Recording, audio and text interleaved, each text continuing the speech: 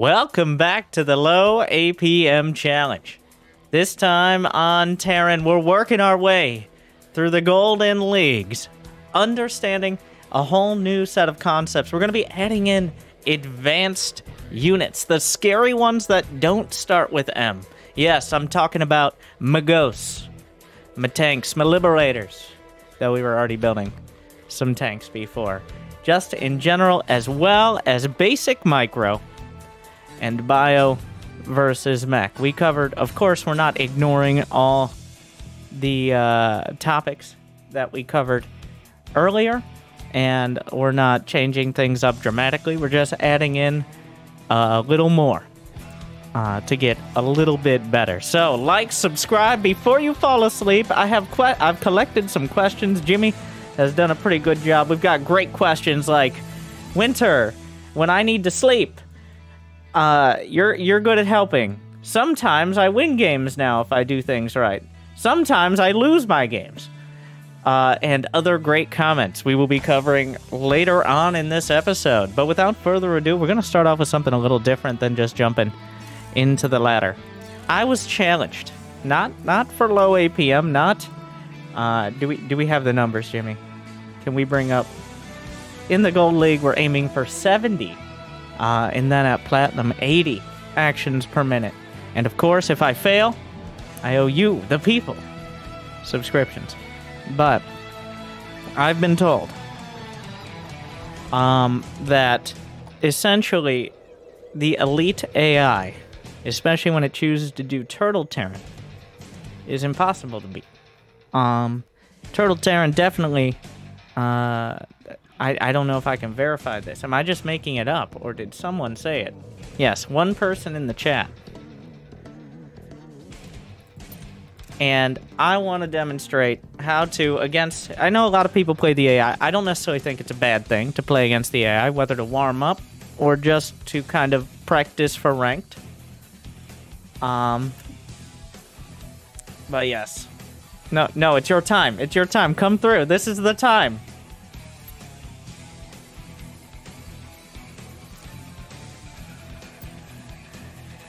Some player did mention something. I don't know who it could be. Actually, I didn't realize there were so many options. Honestly, I've really never played against the AI. As opposed to... But they've added a lot, and I think this was a Legacy of the Void. The Terran Elite AI, when it chooses to go Turtle Mech, is borderline unbeatable. Those were the words, I believe, of Biggest Dickus 99, who may have forgotten, because short-term memory loss may explain why it feels unbeatable. I'm not sure how to make it go Turtle Mech.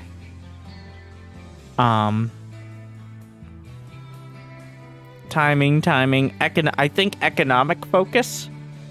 None of these are okay, Thor Siege Tank.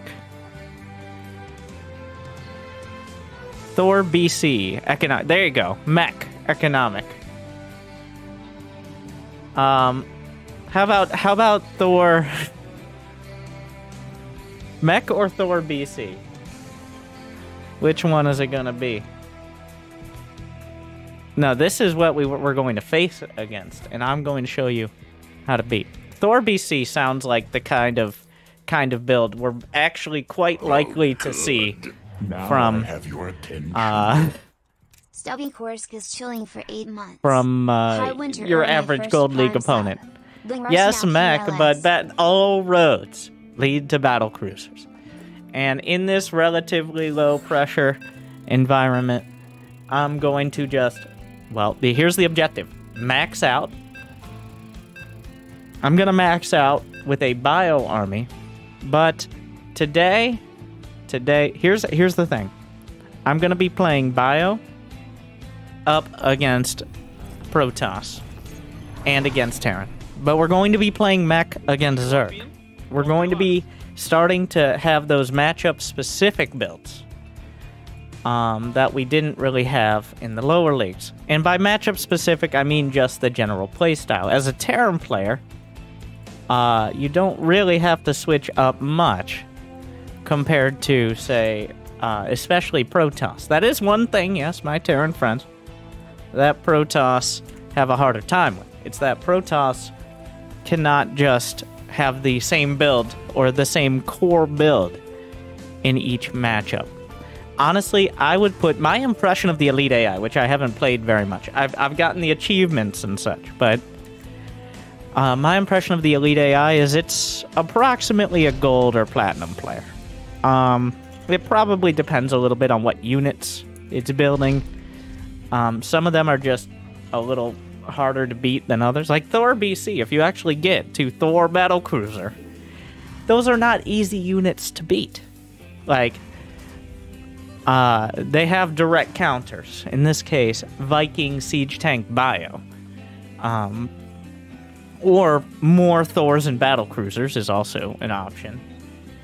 But they're the kind of units that if you're not respecting them, can definitely ruin your day. So, I'm going to use this as a bit of an assessment of the Elite AI as well. I do kind of want to see what people are dealing with. I am just building a Marine. We're going to get the expansion here.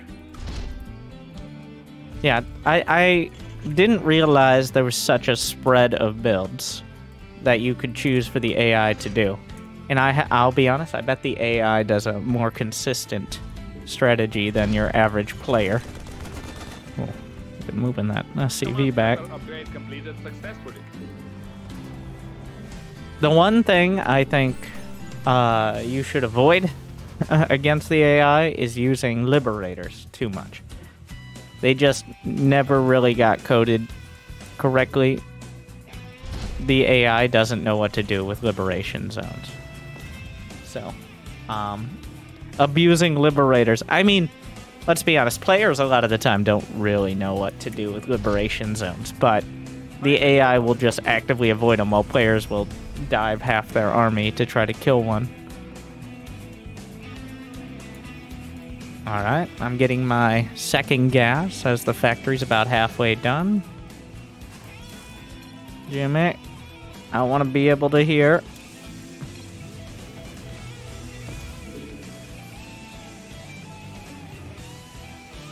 I'm still starting with the 111. Kind of the beauty of Terran, one of the strengths of Terran.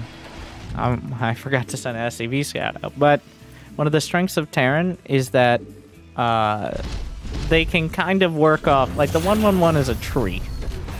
Okay, it's the trunk. And you can branch any direction you'd like. You see a lot of different builds at the highest level. Like Hero Marine, Maru. Like you'll see multiple barracks or just quick 3cc. I don't recommend that. Those are more playing off of other players' expectations rather than being like the most stable build order, especially on the ladder. So I generally don't recommend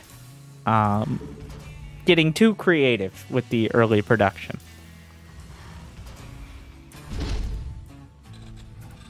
AI is always very diligent. Alright, Billy Bob. Gonna go out to the launch tower. I'm building a tank. It is TVT. Alright, I said we're adding advanced units. Is it time? I'm gonna build a Raven. And at 35 workers, 35, I'm gonna add... Usually in TVT, a lot of the time you'll add your gases even quicker. Because Marines just aren't that good until they get their upgrades. They don't compete nearly as well as things like Ravens, Vikings. So we're going to be using a Raven, but the key point here is we're not as focused on the bio units early. The Raven is mostly, do I need to defend myself? Okay. I'm getting 2 more depots, getting 2 more racks. Honestly, the racks were a little late.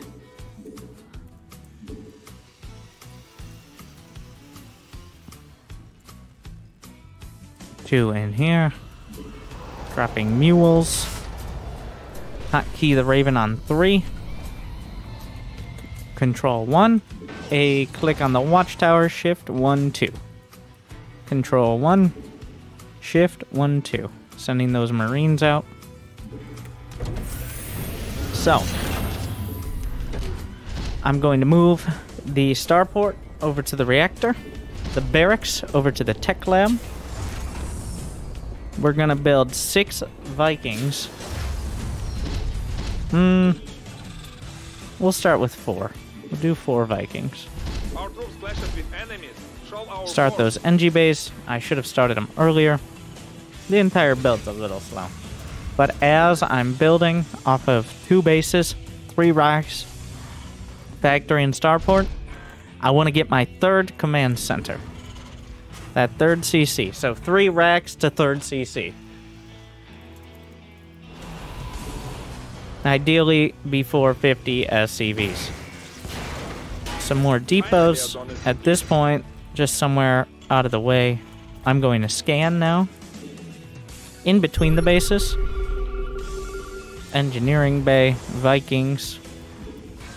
I'm rallying the starport to the Raven, but that's a little much detail. Doesn't need to be done. Get my 1-1 started. And we can easily get barracks 4 and 5 here.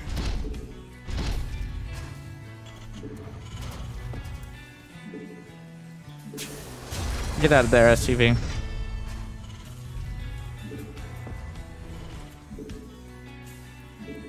Queuing up a few more Vikings. You're not stuck, right? I just didn't rally. Okay, it's fine. It's fine. As the 3rd CC is done, the 3rd CC and going out to take it is when you have to start worrying about defending more locations. This is why so many players, and oh yeah, we're using the Patroller Lords. We're gonna pretend we have Patroller Lords. So I'm gonna shift patrol. Bro. Command center Bro. upgrade is finished.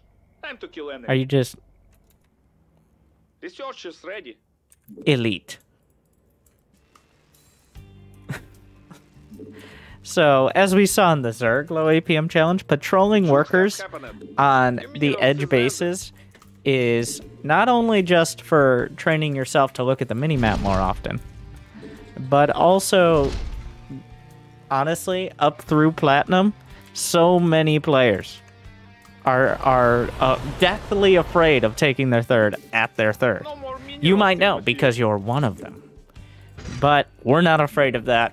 They're afraid of us. So I'm getting an armory. I'm still building. Start combat shield. Honestly, if you have the money, probably should queue up combat shield at some point so you don't forget it. I'm gonna scan for his 3rd. Oh my god, he's out macroing me. I got an armory on the way. And at this point, by the time I saw multiple starports, I should have realized it was mech. Honestly, when you set the build of the AI, it's not that helpful because you kind of know what to expect, and that's in your head. I'm trying not to do that. I think it is better if you're going to play the AI to just have random builds. Because you don't want to start building against what you know is coming. That's definitely not going to help you on the ladder. Alright. I'm going to get a few turrets. As you take your 3rd is the best time to worry about those.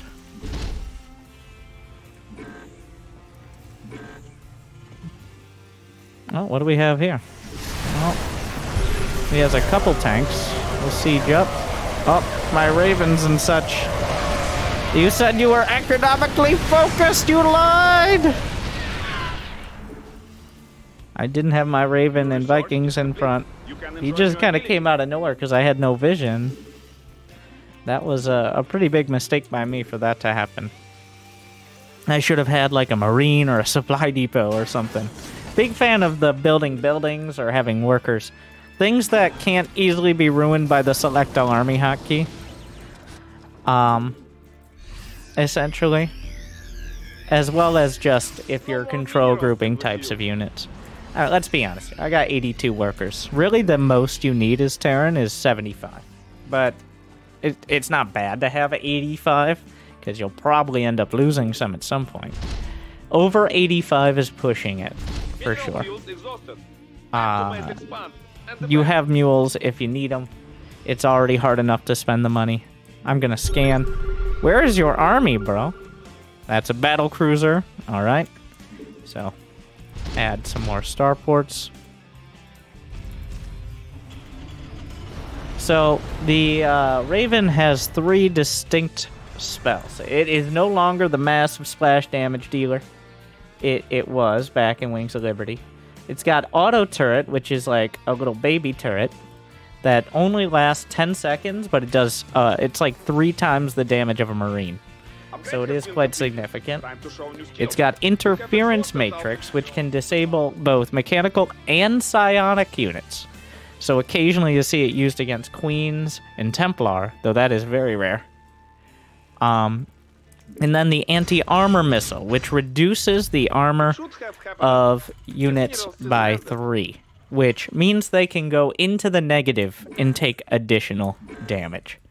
Fun fact, in 2v2, this means they can take additional damage from hallucinations, because the hallucinations do 0 damage plus 3.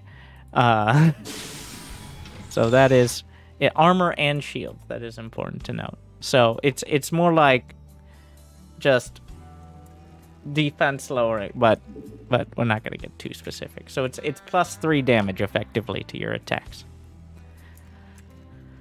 The reason this is not... I guess the technical situation hallucinations could do damage in 1v1.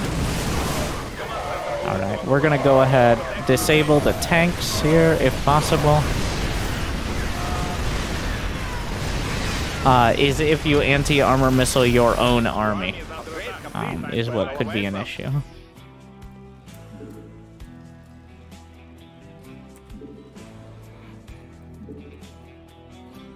Alright, so we're gonna get some Vikings, focus on maxing out.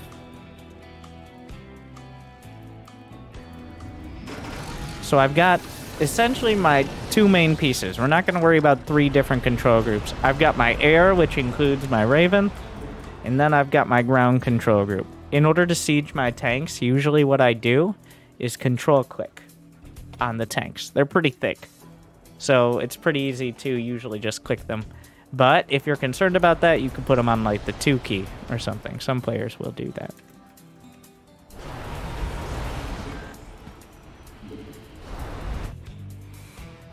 So, just good standard practice. I'm going to shift 1, 2, 3, control 1, a few Marines out ahead. Because I don't want to walk into the whole army like it just did. And die because of it. Gonna scan where I want to go. There's some units there. So we'll keep the air back here. We're gonna add some reactors, a fusion core, another armory. I'm gonna get the tanks sieged up in range of this planetary fortress.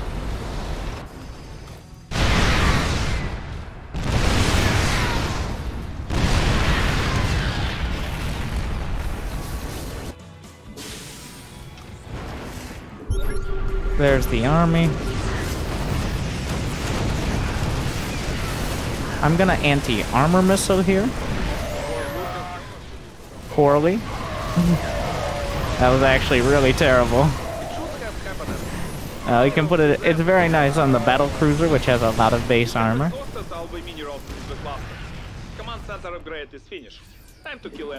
So the benefit of the bio army over just the pure mech army is you can build all the good parts of the mech army, but you're more mobile because your core units are bio units. The risk is if you only use 1 control group, mech is better. Like just straight up, if you can only use 1 control group for your army, mech is better because the whole army kind of moves in a similar way. But if you're able to use like an air and a ground control group, bio is usually a better option until it becomes a stalemate. That is why most TVTs at the pro level are bio armies for a while. That is why Marine Tank continues to be one of the best armies. It's just because Marines are an amazing core unit and they come cheap. The only downside is they don't win on their own. They do need some support, especially against mech.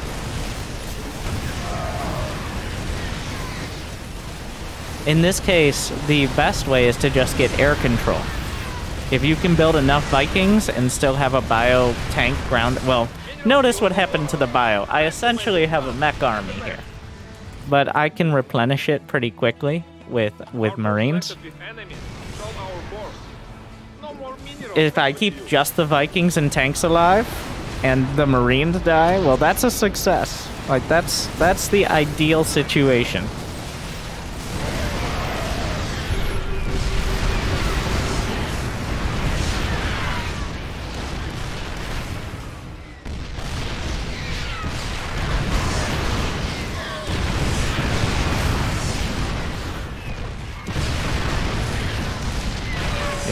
The upgrades, as soon as I switched into Vikings, so +2 mech weapons. That's your cap. You don't need +3. +2 mech weapons means you kill tanks in 1 less hit. Because remember, the weapon upgrades scale and armor upgrades do not. So it only takes 3 shots to kill a tank, as opposed to 4. Which means you potentially could siege up and start firing and still kill a tank before they killed you, though it's a little blurry depending on exactly when the tanks are firing. Of course, if they also have +2, it's the same thing. Why are tanks so loud? I keep having to turn this down. Oh my god. Okay. God. The downside of having too many tanks is your eardrums, of course, as we see here. Your eardrums will not thank you. So usually what I do, control-click the tanks, E, and sieges them up. Tab, more Viking production.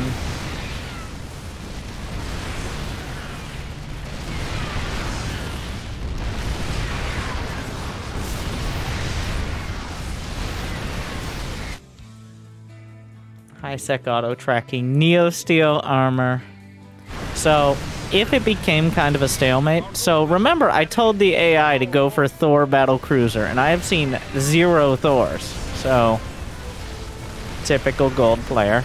I got rushed by Thors and Battlecruisers. Like, 1, he didn't have any Thors. And 2, that was like 3 Battlecruisers. Like, and also, it was 12 minutes in. That's not what a rush is. You can't just say, I wasn't ready for it, therefore it was a rush. Though that does seem to be the prevailing philosophy. So, part of the reason, especially as Terran, I like to keep the 2 key open instead of using it for, like, tanks, is I do like to have, especially in TVT, 2 different attacks. So what I'll do is I'll have my main army on 1, my specialty units on 3, and then I'll have like a secondary attack on 2. That is definitely a higher level move, because Terran armies can fall apart very quickly.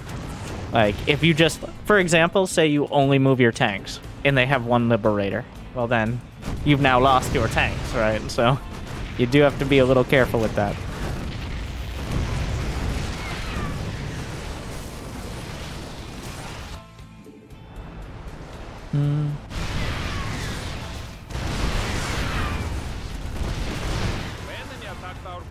Does that hold position split work for splitting Marines quickly? I'm not sure. There is no hold position split besides hold position when the units are already split. But it doesn't split them. You still have to, like, and then hold position. I mean, some players will use hold position once they pre-split with Marines. But if you're in a position at this level where you need to pre-split, you're wrong, is the summary.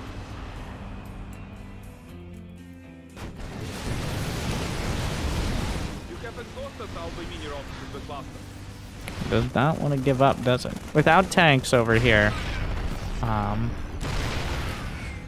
it's a tough time. Might as well just grind my way through, pretty much. Is that not a planetary? Oh, I could have just attacked. That would have been fine. Sir. At least this is giving you a realistic idea of how Terran players usually play. So I'll give you this.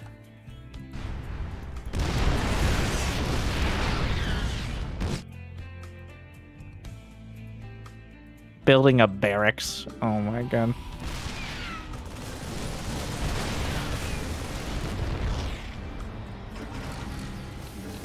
No. Okay. Thank you. So my summary, honestly, its macro was solidly platinum. But the decision making and micro was probably like gold.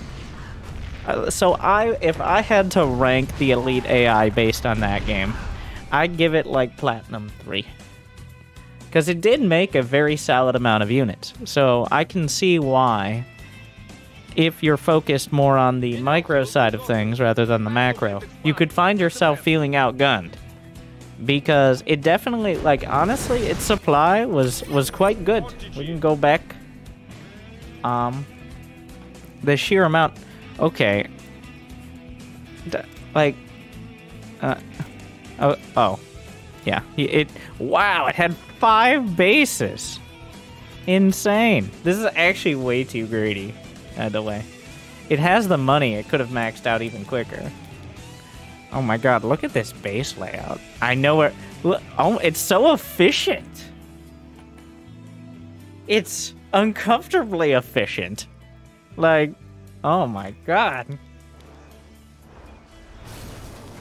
Does it ever max out, or does it just kind of decide to attack at some point? Upgrade. Doesn't quite max out, but it does have 70 workers. So, you know, it's honestly probably like a high gold, low platinum, I think. At least this version. I know there are different versions, but I was a little impressed. It definitely, it had a potential, if it let itself produce a little more, to be a threat. Like, it was not a pushover. Just didn't seem to really know how to use the Liberators very well overall, but... So yeah. Did I... Well, it's... Alright, calm down, Maru. Just because machines can do it. Jesus Christ. I think most of that is worker micro. The AI has always been a little weird about it. Just constantly, especially the elite AI, constantly micros those SCVs around. But let's go to something a little more predictable.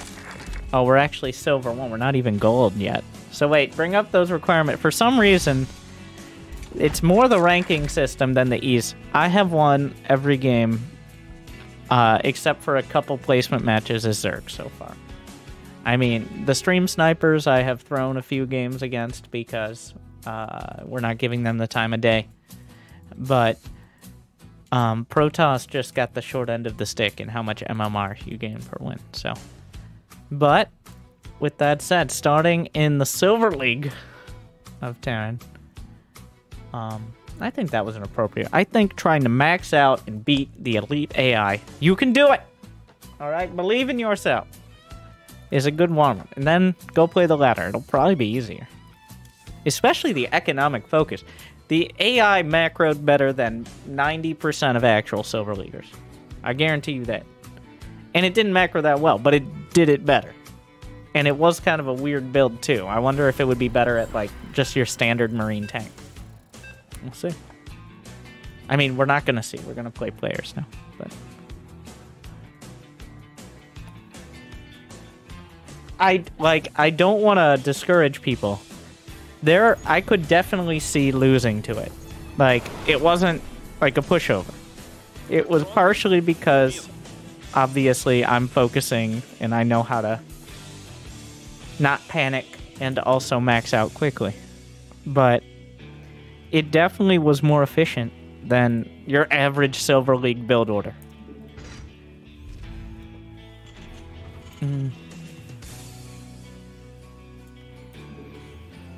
So, what are we up against? I said we're going to play Mech against Zerg. I think Mech, as Loco knows, is strong against players who are unwilling to micro. And even though, and we're going to go over some comments to this end, I'm going to describe what the counter is. Even though I'm teaching you Silver League Zergs how to use Vipers, which is a complicated process. Like, remember, I'm throwing most of the sarcasm out the window for this. This is an educational series, even if most of you are using it to fall asleep to because it's way too long each episode. But at the end of the day, we're trying to learn something. So when I do say it here, I am trying to give you actual advice, and it's not angry coach, unless I make it clear it is. Just FYI. So with those Zerg players learning Vipers, as long as you don't run into one of the ones watching the Zerg low APM challenge, the only real efficient counter to Mech as Zerg are Vipers. Oh, well, first things first, he's on one base. We got the reason you send the SCV out at the timing I did, which is before the, which is like the 17th worker, about the 1 minute mark, it gets sent across the map, is so that way by the time you decide whether or not to expand on the low ground, you know whether he has. So we saw a baneling nest, we saw a spawning pool, and right now I already had the money to expand. I'm going to expand. I'm going to make a factory, and I'm going to get a bunker.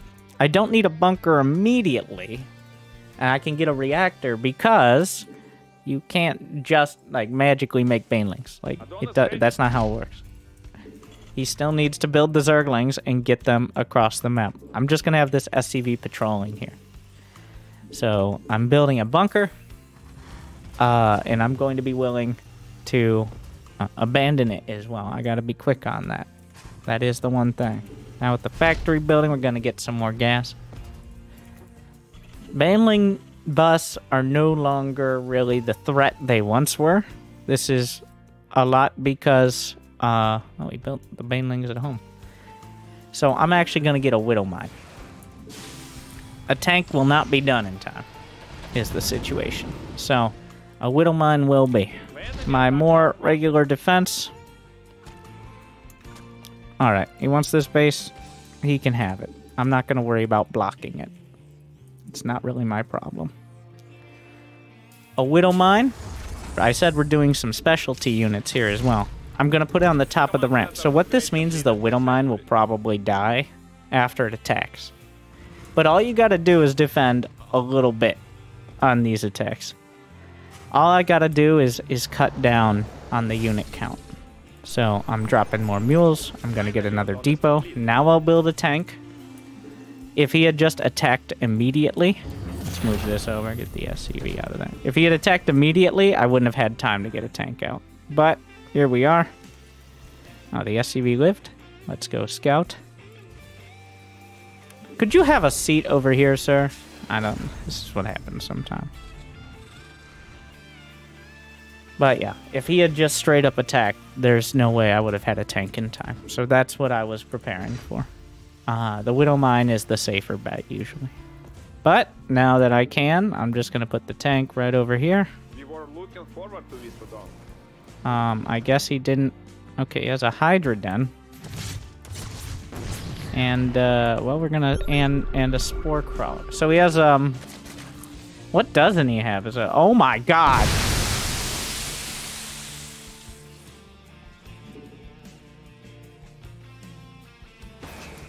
What a genius. Alright, well. So, you might be like, well, that's devastating damage. No. Unfortunately, remember this. Each baneling that attack that was some big brain. Once you get a lair, you can build a dropper lord. So he eventually dropped in all those banes. Now here's the problem for him. Is I have mules. Even if I went down to 0 SCVs, I would still be on approximately even economy with him. Because each of those mules is worth about 5 workers mining. And he doesn't have many more than 10. On top of the fact, I have 2 command centers producing. So, and banelings, they only attack once, and that's it. And then they die. It's very sad. Or glorious. You take your pick. So, what I'm going to do is, knowing that he just spent a lot of his potential economy, I'm just now that we know, that was clever. He completely got me. That was amazing. I just want to point this out. This man has blindsided me better than Grandmasters. I just did not see that coming at all. Let's just be clear about that. And now I could have taken my natural probably right after, but I wanted to just make sure I got all the basics set. Because right now I'm not particularly worried.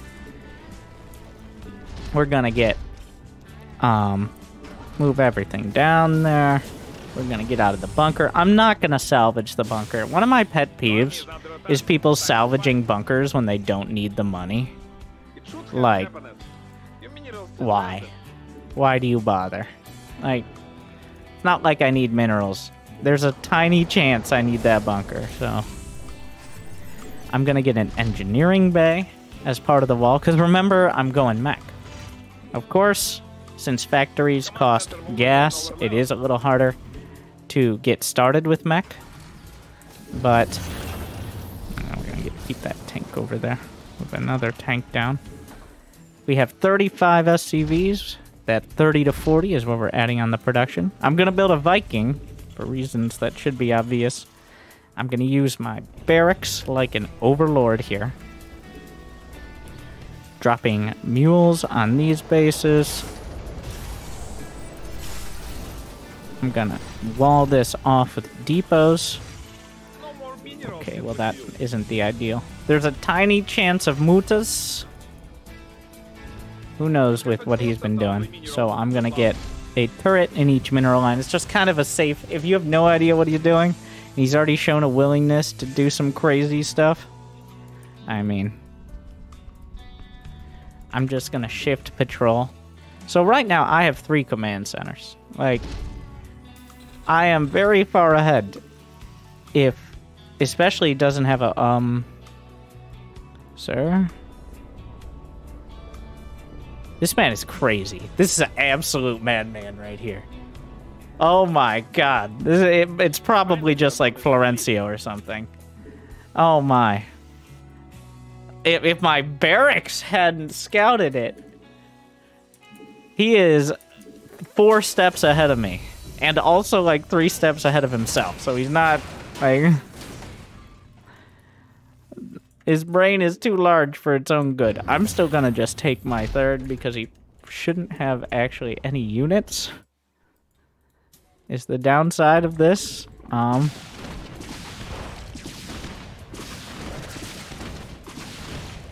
Yeah. But, so, as a great man, we're getting the bunker. We're getting rid of the bunker, not because I don't want the bunker, but because it's in the way now. As a great man once said, if he's doing something weird, go fucking kill him. So, I would say taking a hatchery on my side of the map counts. So I'm just going to move out with these units. Your army is under attack. Time to Oh, nope. No, I'm not. No, I'm not. Okay. We're gonna get those tanks sieged up here, because apparently we're fighting here now. That's what we're doing. Oh my god, he's got swarm hose! That's crazy! Okay, so we're gonna build more banshees as well. He's adding more oh, there's even more swarm hose! So the counter to Swarm Hose is trying to stop them from even really starting. So this was a mistake by him, because he select all armied, including his Swarm Hose. Though I did lose all my tanks, which kind of sucks. Another armory. Yeah, at this point, we need to... Like, you're on the clock against Swarm House. You're essentially fighting the Locust, which can pop every 45 seconds. This isn't Ricky. This is Ricky and the boys right now. Which is much more dangerous. These are completely intentional Swarm Hosts.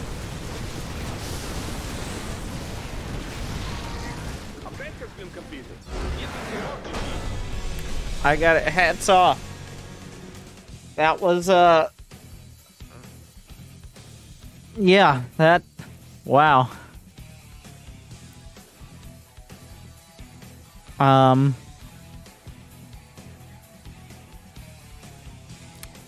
Yeah. That was quite a thing. So yeah, the AI doesn't prepare you for everything. Did I fail? Yes. I got a little panicky there. I mean, there you go. Check your corners. Doors and corners. That's where they get you.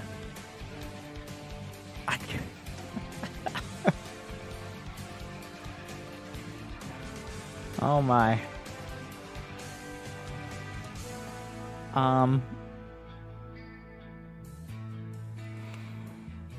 Good. Now I have your attention. Wonder Gaming is now chilling. Okay, apparently that will never be fixed. Because Jimmy will never fix it.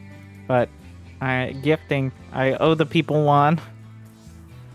He actually was still pretty dangerous throughout. Notice the Baneling hit. You can see it there. Notice how my worker count plummets to exactly the same. And that is the issue with Banelings, is they're just not... They're not a great early game unit, because it's almost impossible to come out ahead. They are pretty much, I want to win the game. And if you don't, you're behind. Because those Banelings are costly. Later on in the game, like when you're maxed out with a bank, they're more of just increasing the strength of your army, because they are better than just one more Zergling. And they're really the only way to increase the strength when you're maxed out.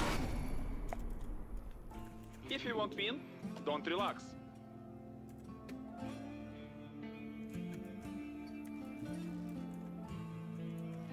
Alright, TVT.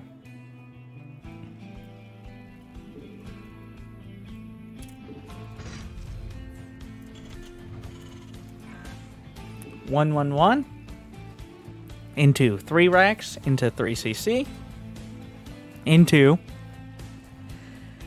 tank, Marine, Medevac, Viking. More Vikings if he shows a tendency to go down that road to battle cruisers. More tanks if he's heavy on Marines. And yeah, that's about it. That's all of it. Otherwise, you're just producing, like, you're regularly producing Marines. If he's going Mac, like Hellbats, Thors, or tanks, that's when you mix in Marauders. The reason you don't usually mix in Marauders against another Marine tank player, though I'm not saying... Jackboy_Productions chilling for 6 I'm not months. saying that you shouldn't necessarily, but the reason at the higher levels you don't is because Marines just pound for pound are more cost effective. Like, you might be like, well, Marauders take out tanks. No, tanks take out Marauders. Tanks and Marauders do extra damage to armored. Which one you think is more likely to get more hits off? So making Marauders is a liability, not a benefit against tanks most of the time.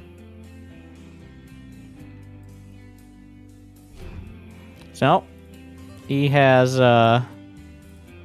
he may go for a command center. I'm gonna set my SCV in the corner over here. Get a reactor, though that could be a mistake.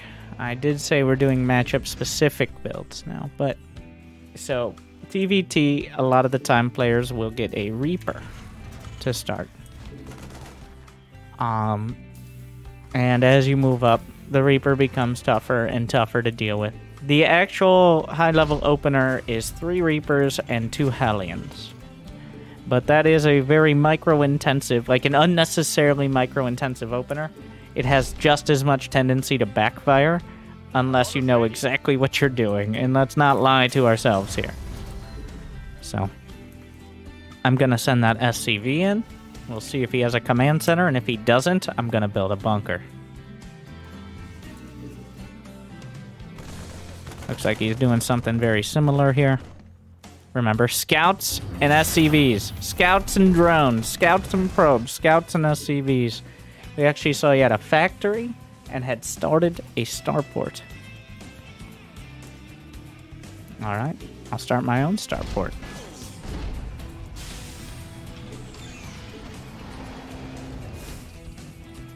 Gonna get a tech lab here.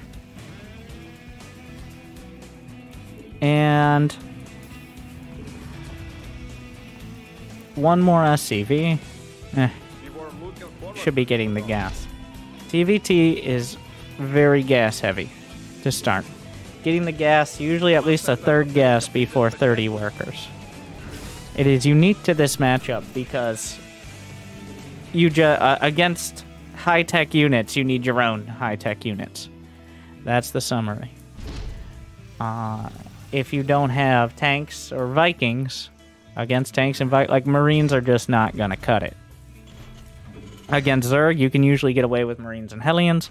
Against Protoss, it takes them 4 to 5 minutes before they have those high-tech units, whereas Terrans can build them quite quick.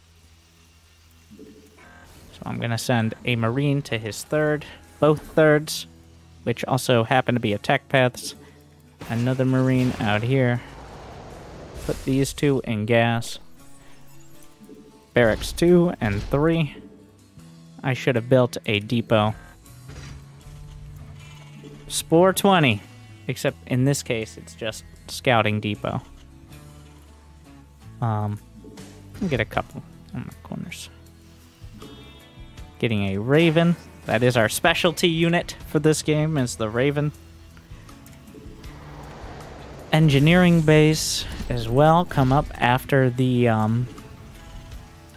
barracks. If you're really greedy, very greedy builds, get them before the Rex. I don't recommend it. You need to have the units to benefit from the upgrades, and that is sometimes quite hard to do unless you get the barracks first.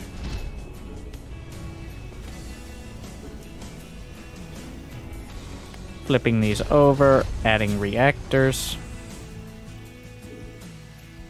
I'm gonna get this gas. Start some Vikings, rally them to the Raven, which I'm gonna patrol on the edge of my base.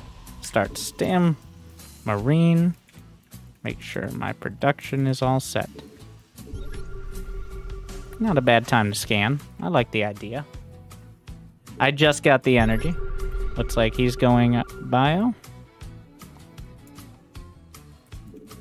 The counter scan, but it is the timing for the second scan on the natural. Speaking of more bases, though, I do have the money now to get supply blocked. Nailed it. Let's queue up some more depots and shift click back. If I had the energy, I would supply drop right now, but I do not.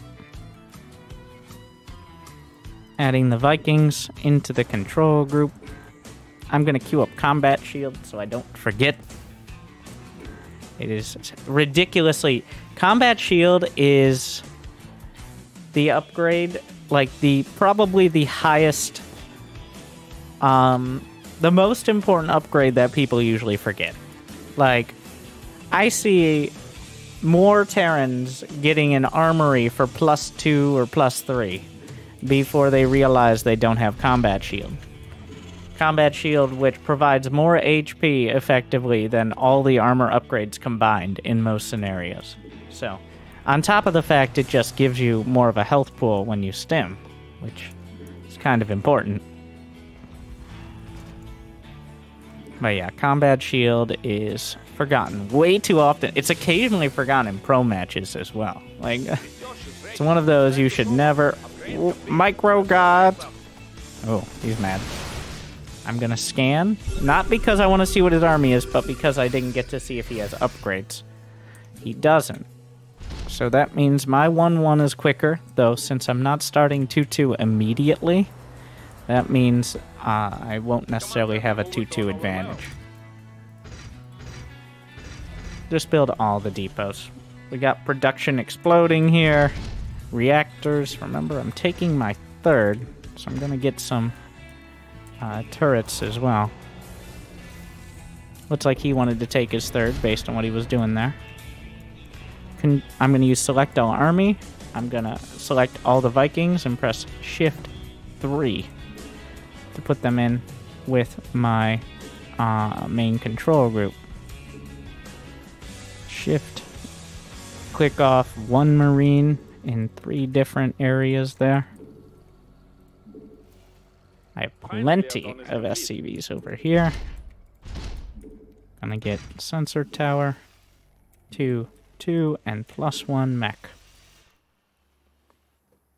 So now we're gonna start getting, as I get 3 bases, that's when you gotta have a little bit more vision, right?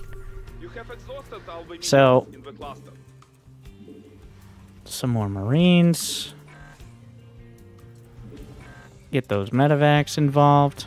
I'm getting a sensor tower. Spotter depots.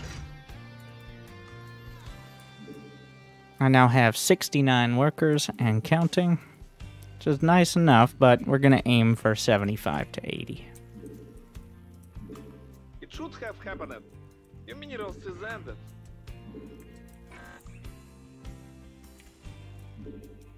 Take a look at what he's up to. He has 0, 0, which means I will have 2, 2. So now I have a timing. Timings are not when you decide to move out. Ideally, and if you watch closely, you'll see a lot of high-level Terrans doing this, is when you're like 20, 30 seconds away, you move out of your base. So that way you maximize the amount of time you use your new upgrades. Ideally, you're also maxed out, especially with 2-2. I'm just adding all the production facilities here. Oh, a follower. Thank you, SSM. Is that all? SSM 121 is chilling. A couple for 27 barracks, months. a factory, a starport.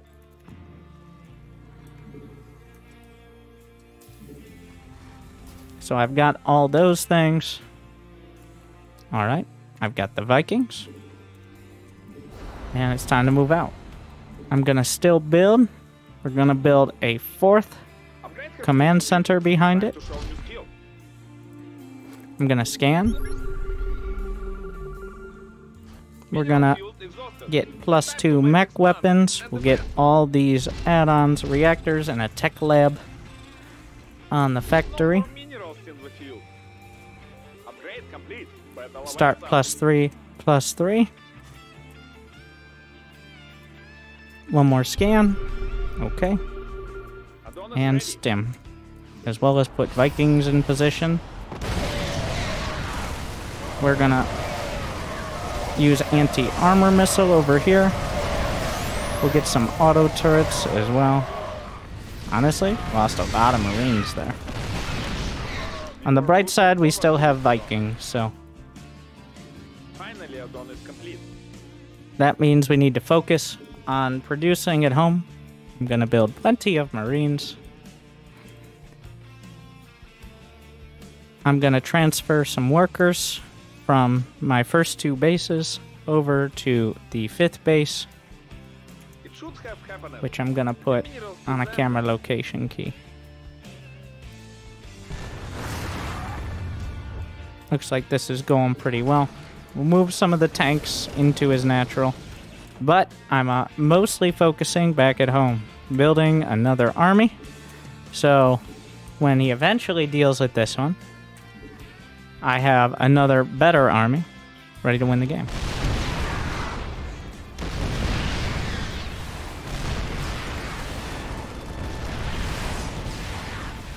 I have more Vikings there. We're gonna get this gas. Might as well get some more command centers.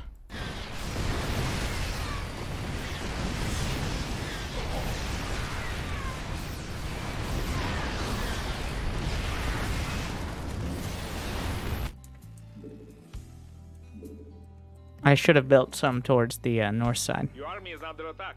Time to fight. Move back. Finally, our unit gets a new upgrade. Build some more Vikings out of the starports here.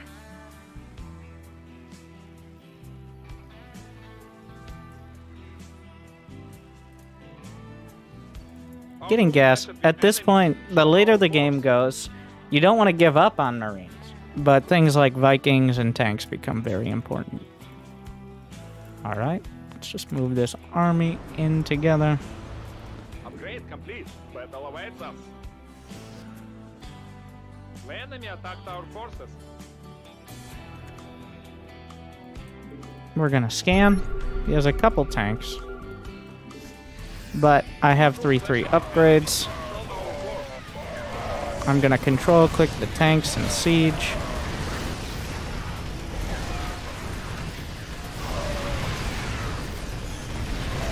We're gonna scan. So now his economy is obviously not incredible. As he doesn't really have any other bases.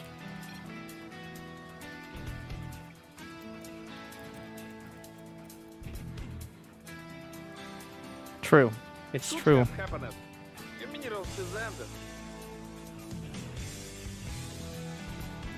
The intent of what we're doing here today is to not seem like Silver League, but instead a temporarily embarrassed Platinum. I'll give him the free win if he likes, obviously.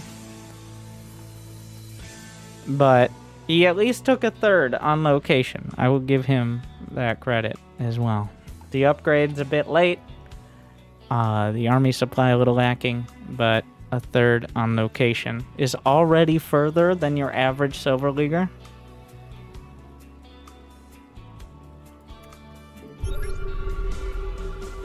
Alright, we're gonna use some of those drop skills that we learned in a previous episode.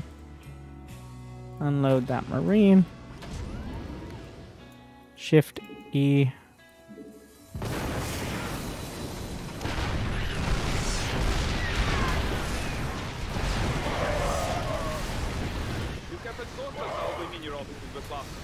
Oh no. Mineral field exhausted. Time to make expand and defend. No more minerals in the field. We still won the air fight. It was a little dicier. I mean, we can bring the rest.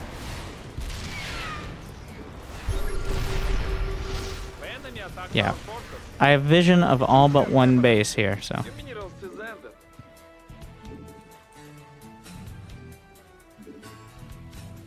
Just building Marine. I can build over 60 APM of Marines per minute, which is the struggle right now.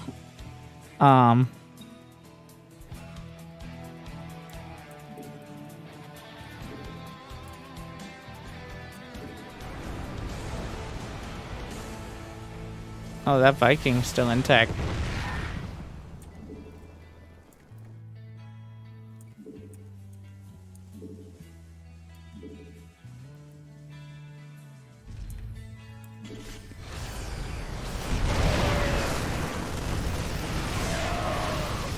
He actually has enough army.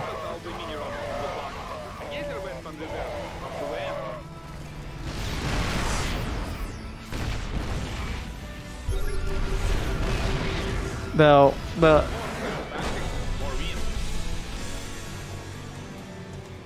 I don't know if we made it. That's the downside of going to the later game. We could easily accomplish this challenge on 2 bases. It's just once you get 3,000 minerals a minute, which is completely feasible. We did it! Not a single APM's over 60.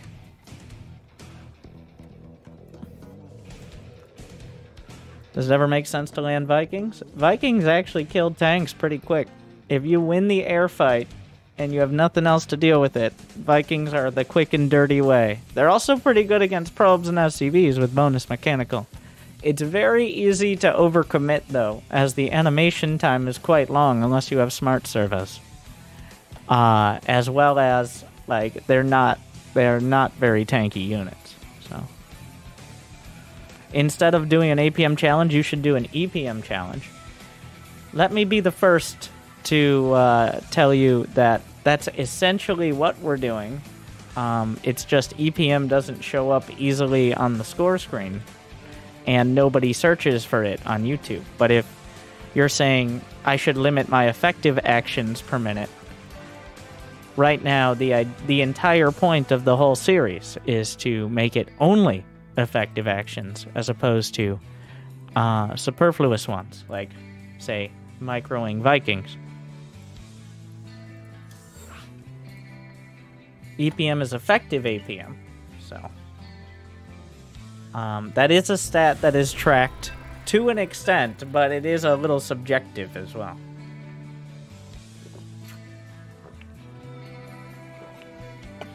Then you could build more Marines.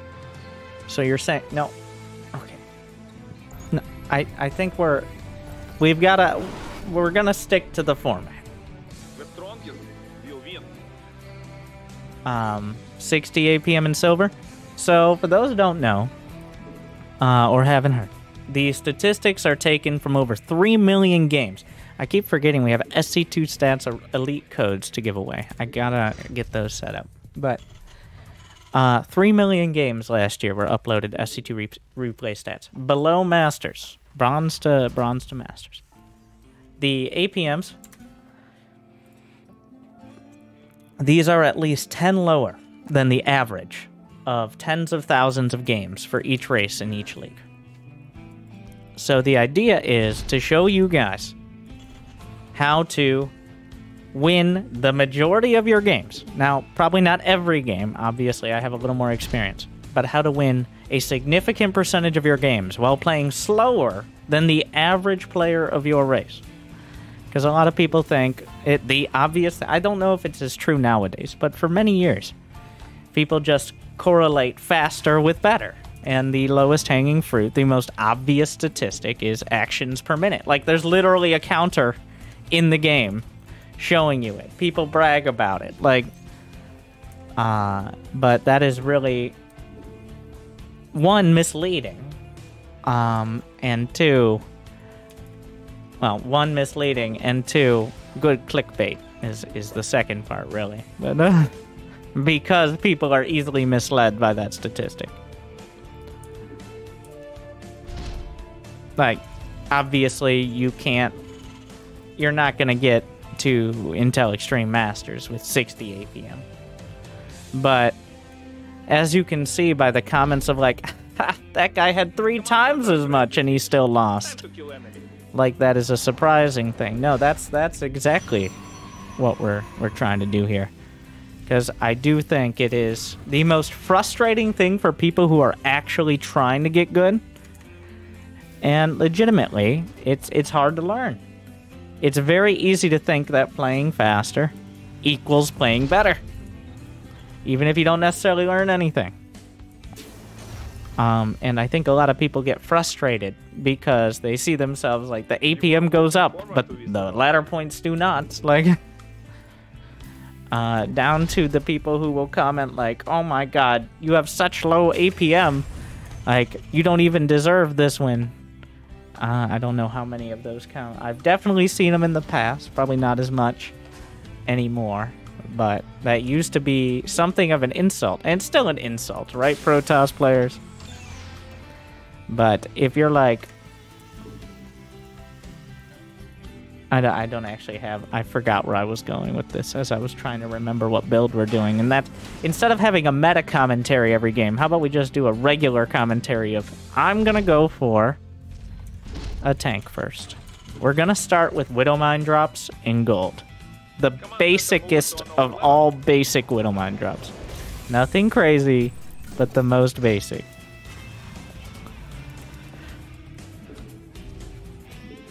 That is going to be our advanced unit in this matchup. in the Gold League.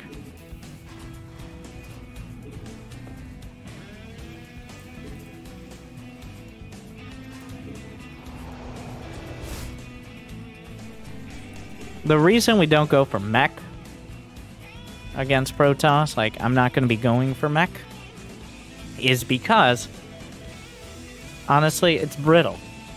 It's a very brittle composition. It actually, in my opinion, takes more APM to make a reliable mech army against Protoss than it does a bio army. With a bio army, you just need to add in the right units. You need to make sure you have, say, enough Vikings or some ghosts, maybe. But with a mech army, you constantly have to be babysitting your tanks. You have to make sure you're not out of position, covering warp prisms. You don't really have the flexibility of an army that can just stim its Marines. It's just that a lot of people get locked into that Marine Marauder medevac and don't really branch outside of it, is why they struggle so much against Protoss. And I'm including myself. I don't build ghosts in my games nearly as much as I should. What do we have here? Well, somebody is religiously against the idea of going over 16 probes on a base. Which, just to reiterate, is something you can do just fine. Like you actually get more. It's not better to long distance mine, is the summary. I'm gonna scan and see. I bet his Texan is main. We're just gonna scan the main. Twilight, Robo, Forge. A little bit of everything here.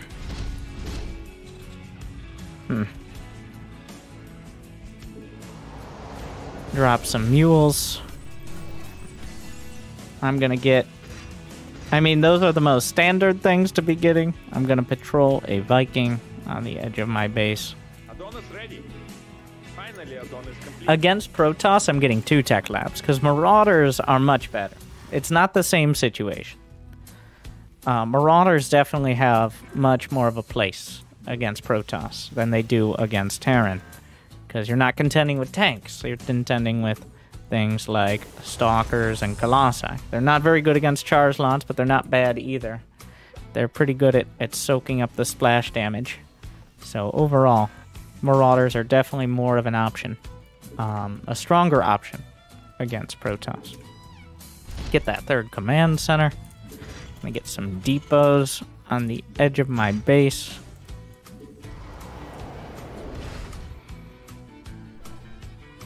I'm gonna send a Marine out. Maybe I build some of those Marauders I've been talking about. I'm actually gonna cancel the Marines and get a couple Marauders out. Gonna get an armory.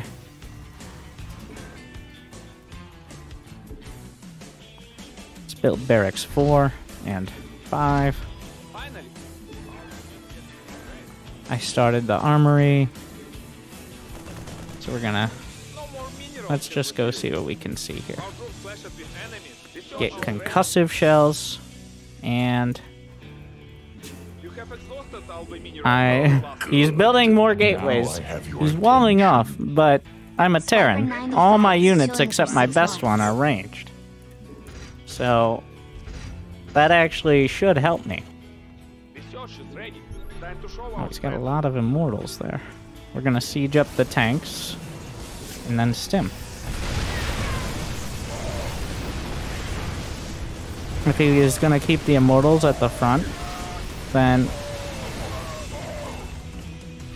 let's move those siege tanks up.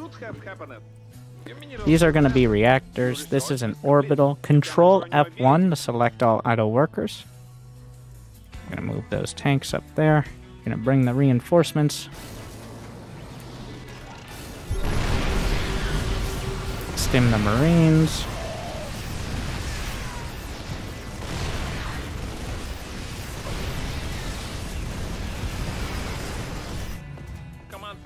We're gonna take the 3rd over here. Start 2-2.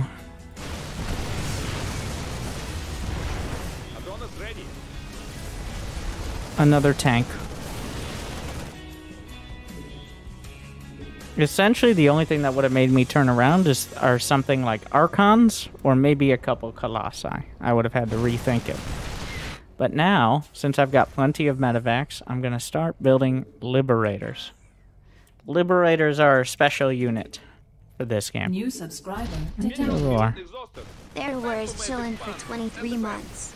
You got this nice easy. I'm going to target that pylon, and we're going to target the Nexus. And as we take another base, I want to get the bunker, which I'm going to protect with depots, and also because I need depots. He kind of showed us what he was doing as well.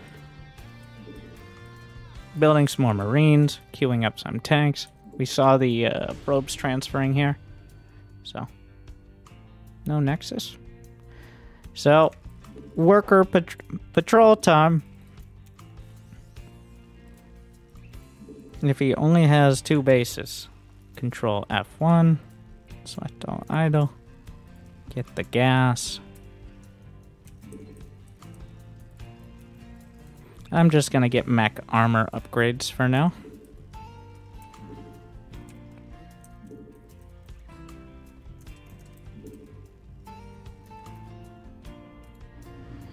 Gonna scan. He has Colossi. He has Archons. And he has this base he's taking. So, alright. Your army is under attack. Time to fight.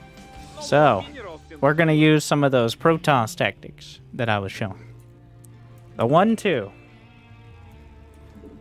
I'm gonna attack over to one side. I'm gonna drop the main. Why am I gonna do that? Because he has a limited economy.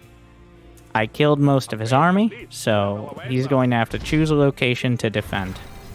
What is the more valuable location to kill? It's actually his third. So I'm going to scan. There's the army. Gonna load up into those medevacs. Drop the corner of the main. Make sure I'm producing. Move these forward. I'm just going to siege up the Liberators here.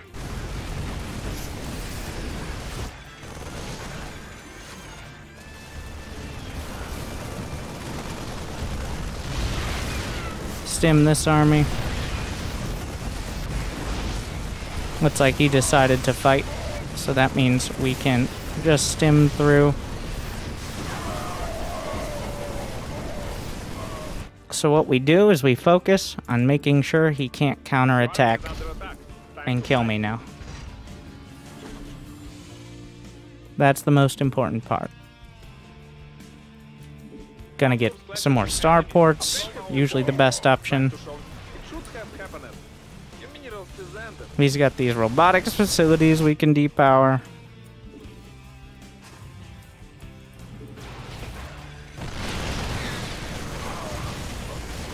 Send these guys back. We can pull the boys as well.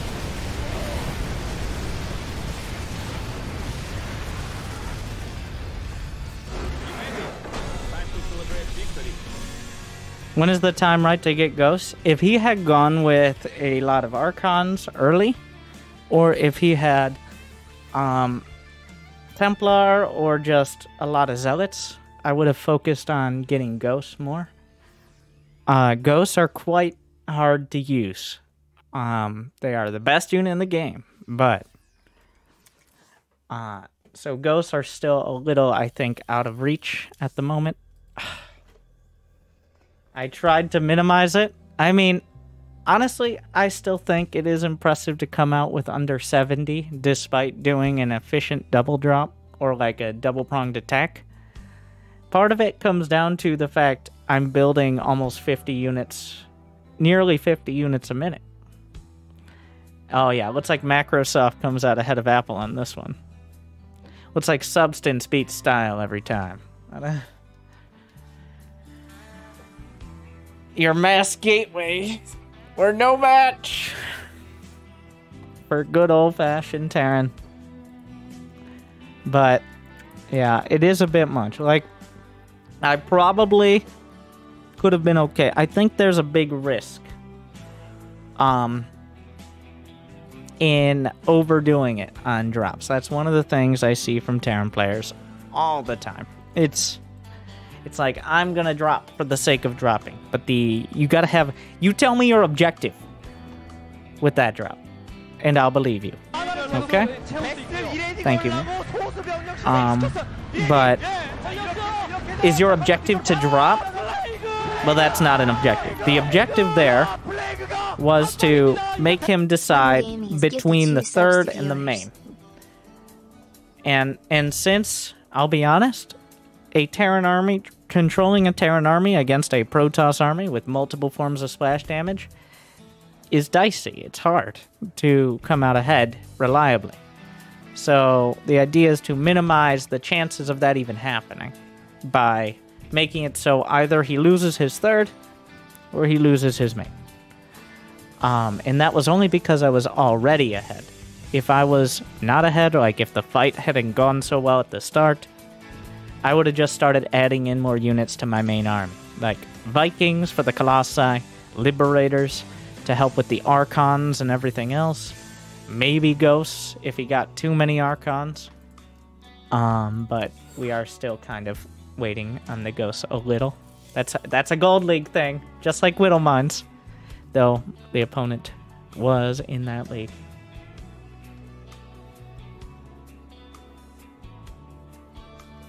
I think just getting used to Liberators. I usually will hockey the Liberators as well, unlike Control 2. Many times I use the same method as Siege Tanks, which is control clicking them before the fight. But then you have, the difficult part is then you have two different forms of siege. And that gets quite clunky to control. And you want Liberators to usually be covering the areas your siege tanks can't easily do so as well. Like whether they're at the front of the fight to zone the army out, or covering a flank from a direction you're scared of. Usually the front of the fight, to be honest, but you do run the risk, if you don't hotkey them individually, of them wandering into the stalkers and dying, or embarrassingly sieging up directly over the army because that's when you were able to get control of them. So let's be honest here, we've all done it.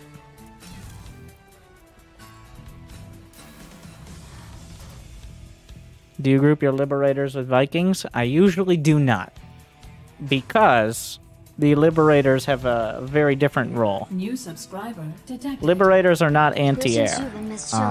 Liberators are a siege unit. They're just an alternate to siege tanks.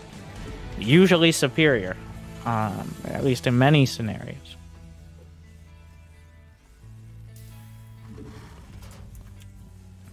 In the time siege tanks are often superior. Well, I mean, siege tanks come out of the factory. They don't share the starport time. That's part of the benefit. Because you do need enough medevacs that you can actually heal your units from their stims, let alone the enemy. Usually that number is 4 to 6 medevacs. If you go too high on the medevacs, well, that's when either dropping becomes more of an attractive option, or something you need to deliberately avoid because you're going to bait yourself into it. So, be very careful with those things. The enemy attacked our forces.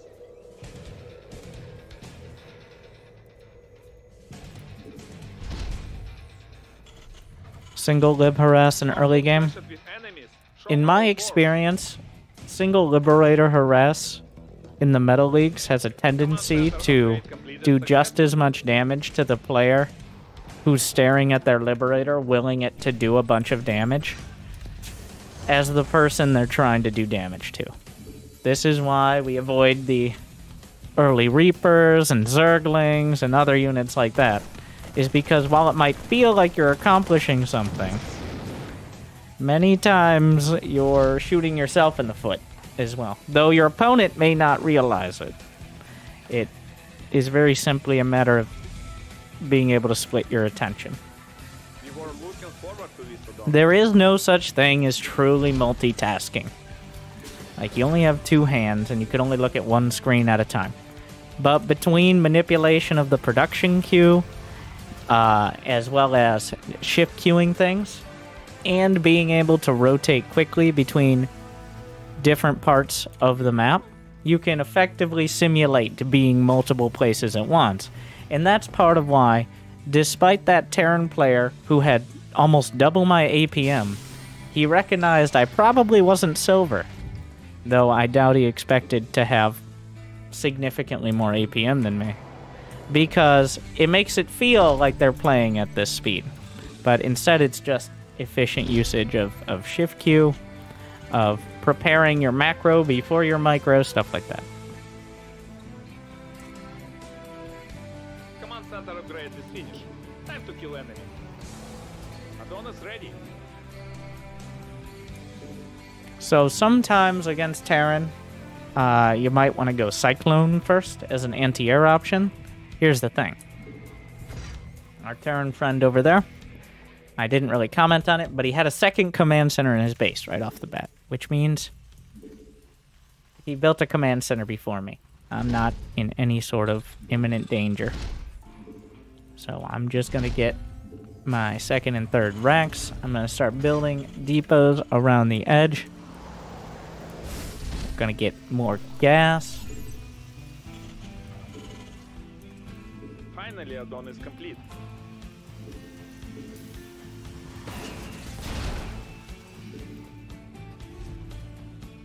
And we're still gonna try the Raven to start. That's the special unit this game. Is the Raven. But gotta be careful to make sure it has its own hotkey. Otherwise it's gonna end up flying over anything on its own. Alright, we're gonna get those 2 engineering bays. Come back here. Your army is under attack. Time Gonna to get fight. 2 reactors. Another depot. And a 3rd command center. Oh. 5 minutes? What are you up to? It's a battlecruiser. So, we, thankfully, we already have the counter. I've got a Raven.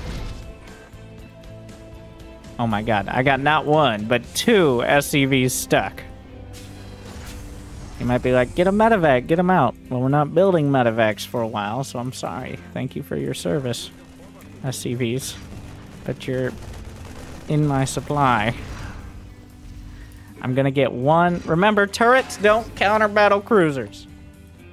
That they can slow them down. So, gonna get 1 turret in each mineral line. We're just gonna be building Vikings for a while. Start stim. In order, Vikings, Ravens, and Cyclones are your best defenses. Vikings, just because they straight up can outrange the battlecruiser and trade very well. Ravens, because they can disable them, or anti-armor, or auto-turret. Pretty much anything you do but fly directly into them and die. And Cyclones punch through their armor, because technically their lock-on ability is ability damage, which is unaffected by armor, and does flat health damage. So, but the Cyclones are by far the most finicky, and they delay units out of your factory, so that's not always the ideal choice. I'm gonna have 1 Cyclone here, and it's gonna patrol the main, because what I expect to happen is, at some point, he just jumps in, probably to my main, but we'll see. Queue up that combat shield. Gonna get some depot drops because I messed up the supply depots.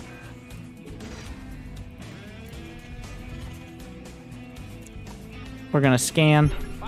He's got a Thor. We don't know about the cruisers, but I'm gonna go take my 3rd.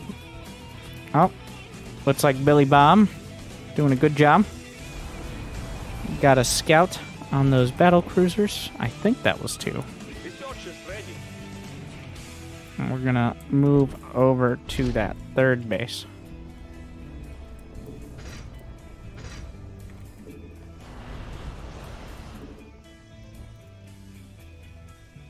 start ship weapons. I usually wouldn't go for that. He's out here somewhere. We're gonna disable the battle cruiser, which means it cannot jump.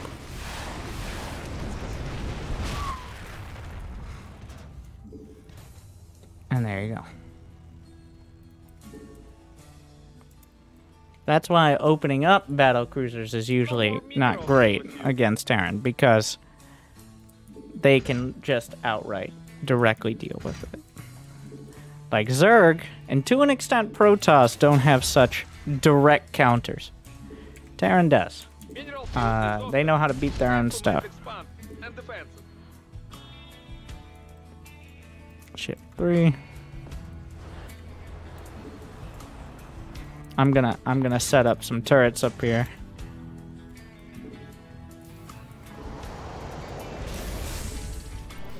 I'm getting sensor towers kind of all over the place, to be honest. I've got a ground army, but when you see someone going for fusion core, I mean, every once in a while you'll get one of the big brain players who's like, I'm actually just going ground and I'm gonna ignore the fact I have this unit. Or this fusion core, but at this level, if you see a fusion core, you know. All right, we know. We know where that's going. Got 75 SCVs. How many more depots are we gonna need? 7 should cut it. Adonis ready. Upgrade has been completed. Time to show More ship weapons. No more minerals in the field.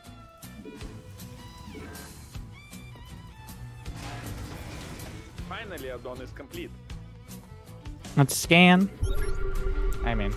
Research is ready. So, before we do any sort of timing, I'm gonna add more starports. 4 medevacs is all we're gonna end up with.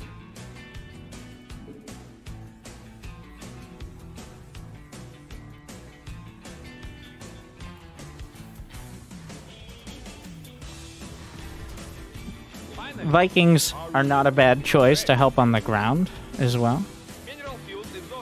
He's scanning all my bases. I'll just get another one. Might as well get another armory. +3, +3. He scanned that base I was building. So, I think he will try to sneak battlecruisers around. Probably towards that base, though. I'm not 100% sure, to be honest.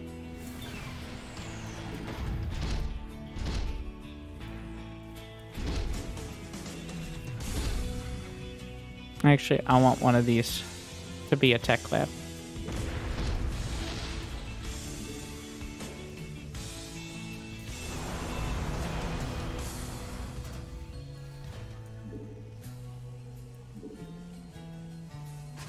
I'm gonna start just getting turrets, spotter turrets. We were looking forward to it. Command center upgrade completed successfully.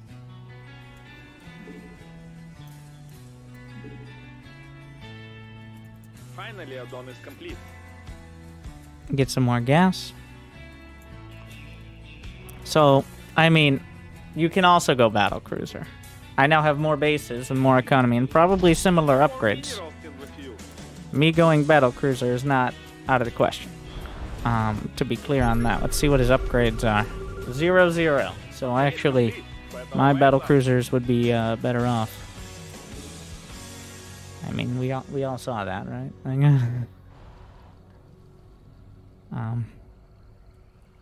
He knows my sensor towers are there. Whoa! Run away! I lost my Viking immediately. He's going through the center. No one does this. What a big brain move.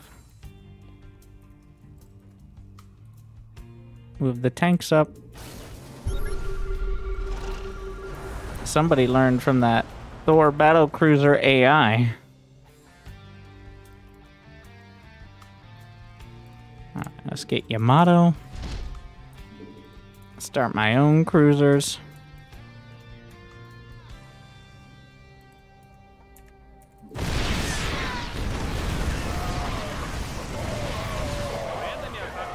He's got a lot of Marines there.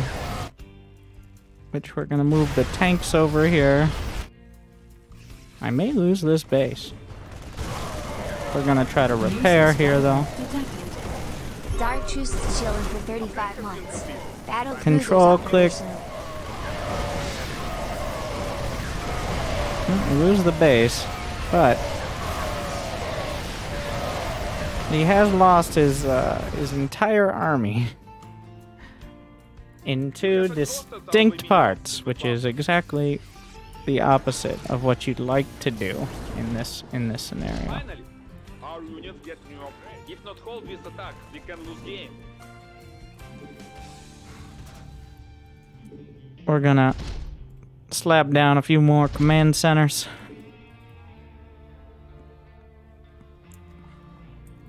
Adonis ready. Gonna scan. Just Marines. Mineral field exhausted. Right Time to click. expand. Get the tanks in range of that planetary. Finish. Time to kill enemy. And we're, honestly, at this point, the most reliable way is to have battle cruisers. Because it's not guaranteed to be able to break through dozens of planetaries. Well, maybe not dozens, but repairing.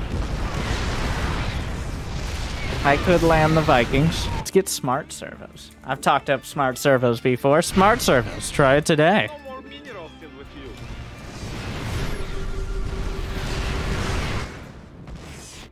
Alright. It should have happened. They do a lot of damage. So, fun fact, they do extra damage to mechanical. All Terran buildings are mechanical. Much like all Zerg buildings are biological. Even the ones with the skin that makes them look mechanical. So they're uncomfortably effective against even things like planetaries. Oh wow. Time to fight. Let's see what we're dealing with here. He has 1/1 upgrades. There's a lot of Marines, which are surprisingly good counter here. We're gonna repair the battle. We're on auto repair here, so. Unfortunately, Marines are the only Terran unit that doesn't really counter battle cruisers.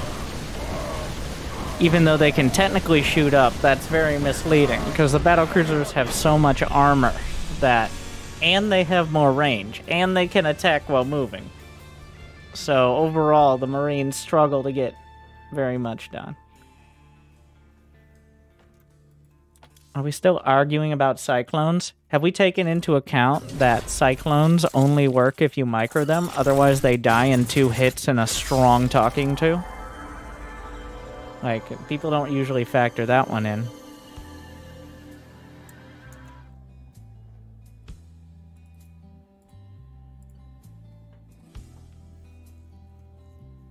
So, we've made it to the Golden League. Overall, the summary...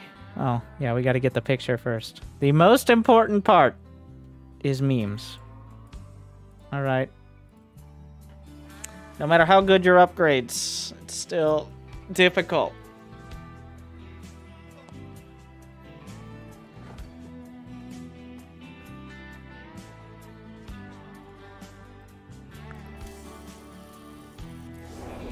No, we're gold. And the limit is 70, which we reached. As a gold player. I'm kind of towing the line there, aren't I? I mean, I think he did quite well.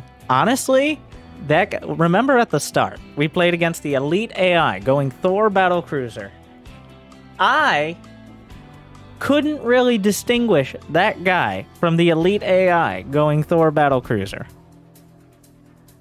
It was approximately the same.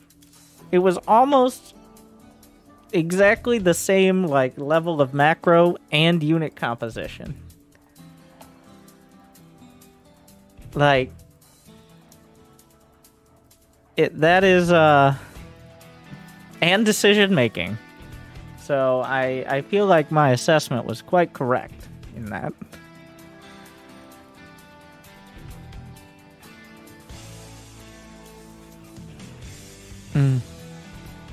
Yeah. +3 Marines do 5 damage a shot too. Only if you have like 2 upgrades on the BC can you even consider it. And I actually had +2 armor against +1 Marines.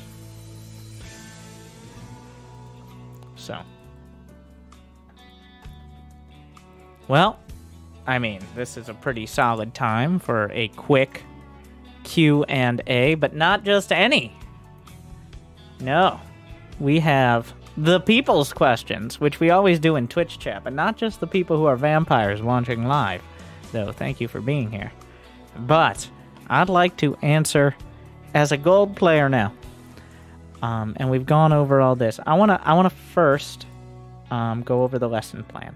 All right, not that, Jimmy. Oh my God, we have so much stuff. First off, what have we learned so far? 50 SCVs by 8 minutes is the goal. 1-1-1 to start, usually with a siege tank and then maybe a Raven or Vikings. And then from there, at around 30 to 35 SCVs with your main and your natural, we're getting second and third barracks, and then 2 NG bays, and then a third command center.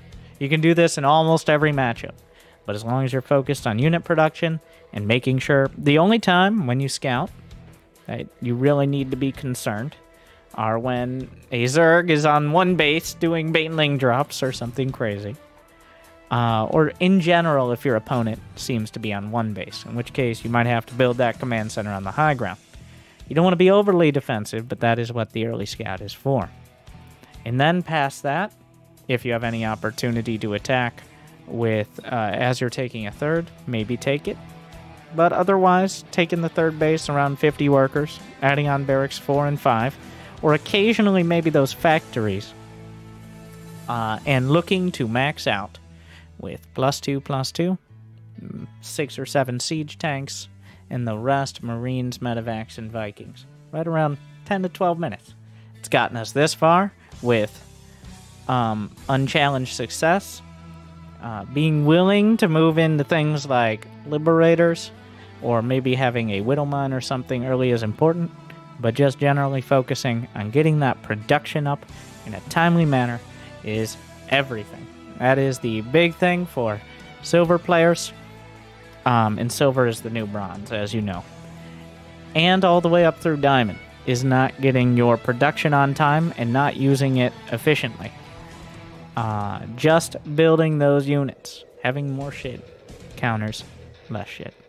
And now, for your more specific questions, which we've collected through a painstaking process of actually reading the comments. Some questions and comments about the low APM challenge. So,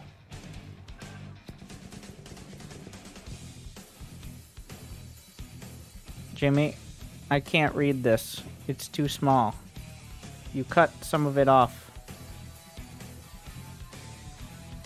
I think I said something about production. Alright, well, Jimmy already fucked it up, so we'll start at the second one. From Benoit! Coming in. These videos did make me play the game, he says. Lost 4 in a row, got mad, and took the rest of the afternoon to get over it. Great game. Glad you enjoy. That's the first step. Maybe next time you'll lose 5. It's called building up a tolerance. Now, a comment. Low APM challenge failed multiple times. I'd rather see a loss than an APM spike for the sake of a dub.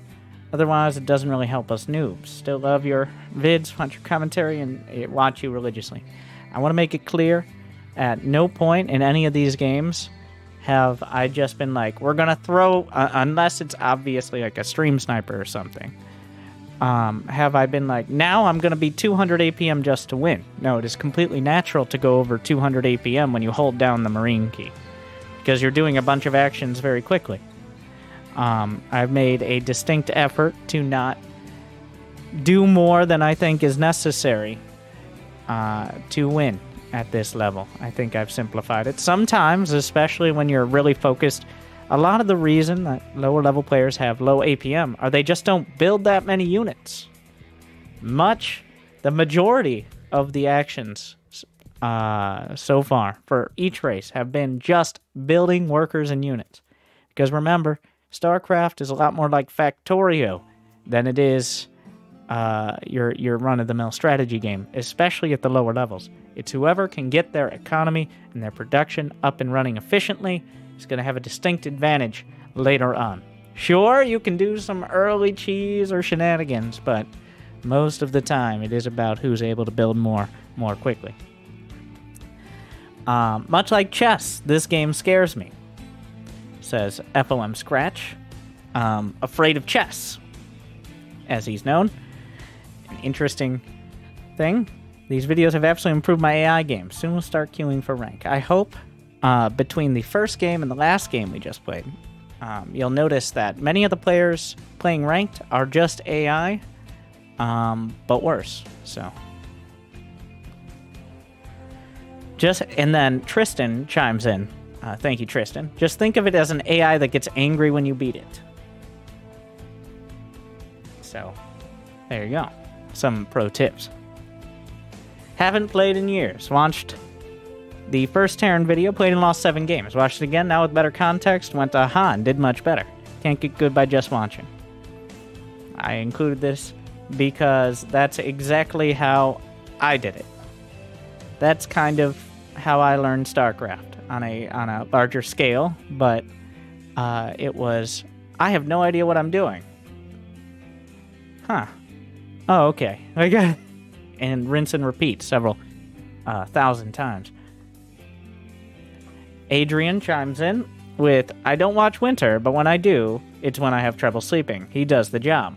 Adrian, fuck you. Have a nice night. Matthias, watched the first part. Concentrated on my macro. Doing things, slowing in an appropriate order. Today I won 6 out of 6. It works. There you go. Matthias, you'll be receiving your check shortly. Clumsy, does anyone have his benchmarks written down? If so, hit me up, please. Now, I didn't write them down, though I should. May add it to the list of things to do so. But generally,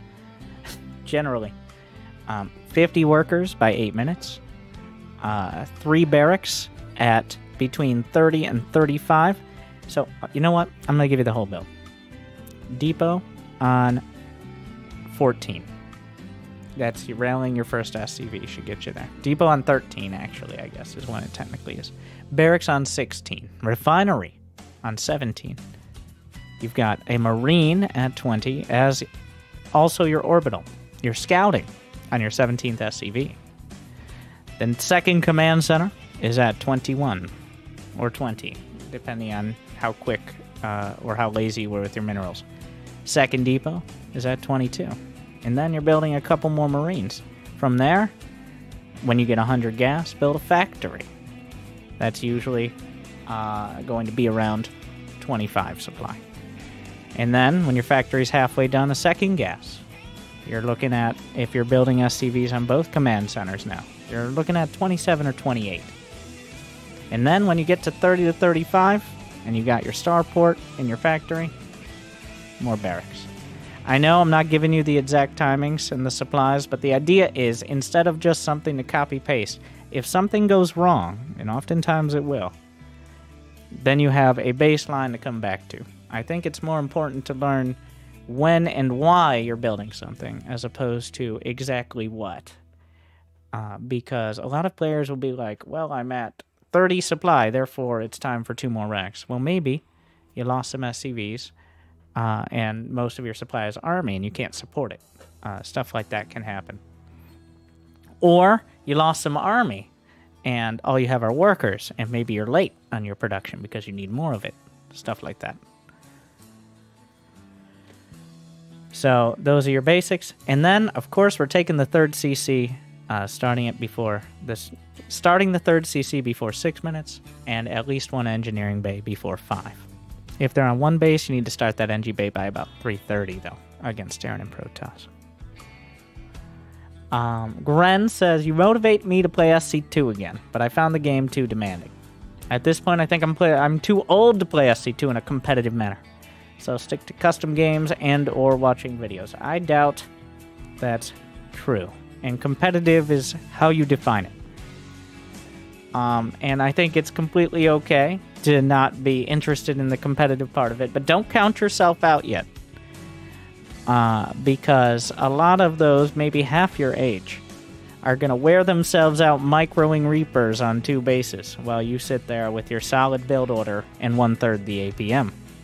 So I'm still confident, no matter how old you are, if you can scrounge together 50 to 60 APM, you got a very good chance of getting at least to platinum, though it might be a journey.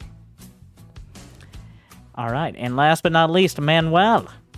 You know what would make your videos perfect? Yes, they aren't. Sorry to be the one that brings the bad news. That's okay. Thank you, Manuel. If you could mention what would be the counter to your tactics, so we can also learn how to deal with somebody doing the same thing you do to win.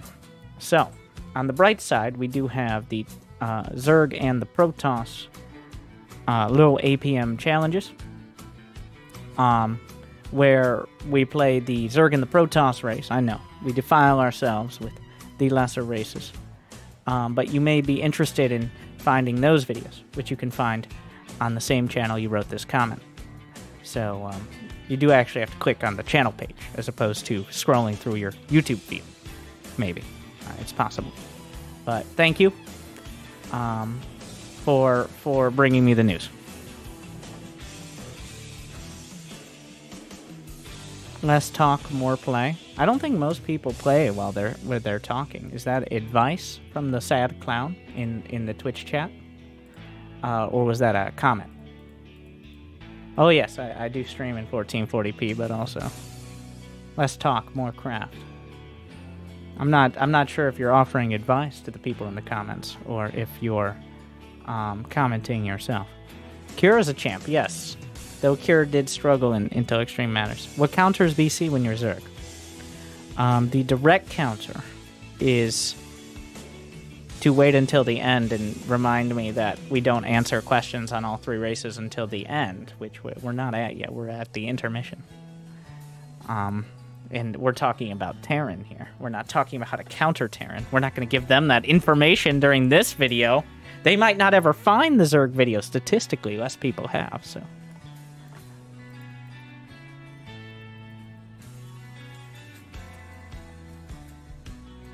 How do you counter Blizzard's updates? You just wait. How often should I be looking at the minimap? There's no right answer. But the tip to patrol a worker, as you're taking a third, at least, maybe earlier, patrol a worker on the corner bases. Many times you'll find a base, but at the very least it'll get you trained to look at the minimap. So by the time you have 50 or so workers, have a worker patrolling 3 or 4 of those corner bases that are on each map. The ones that you're not usually going to see by just going across.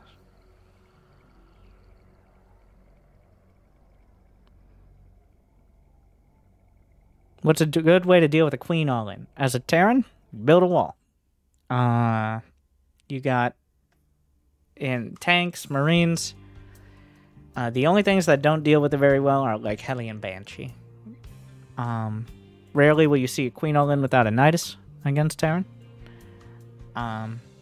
But you got to be careful to respect it. What I mean is, one bunker usually won't cut it if it's committed. You may have to retreat to the high ground. It really depends on if you have enough bio units and/or siege tanks. What I do when my opponent is rushing BC, you consult that last game, where my opponent was rushing BC.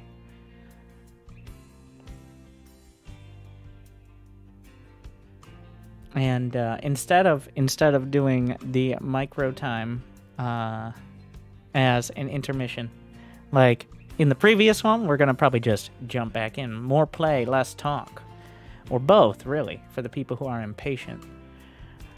On the bright side, we both know they weren't actually going to play StarCraft, and they're just here to have some background noise and pretend to know what they're talking about. So.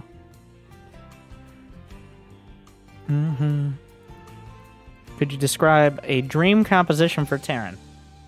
The Meta League dream composition is probably maybe 8 tanks, 6 medevacs, around 60-70 supply of bio, and then the rest is a starport unit that will be most effective, either Vikings or Liberators. The dream composition for Terran at the pro level is more like 10 Ghosts, 10 ranged Liberators, 10 Widow Mines, like 4 medevacs, 4 tanks, and whatever bio you can fit in. Of course, that is a lot of different things to do, so.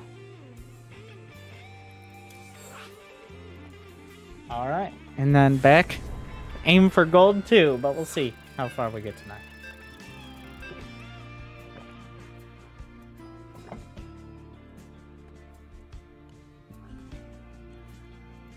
What can you practice solo, like timings? What do you mean?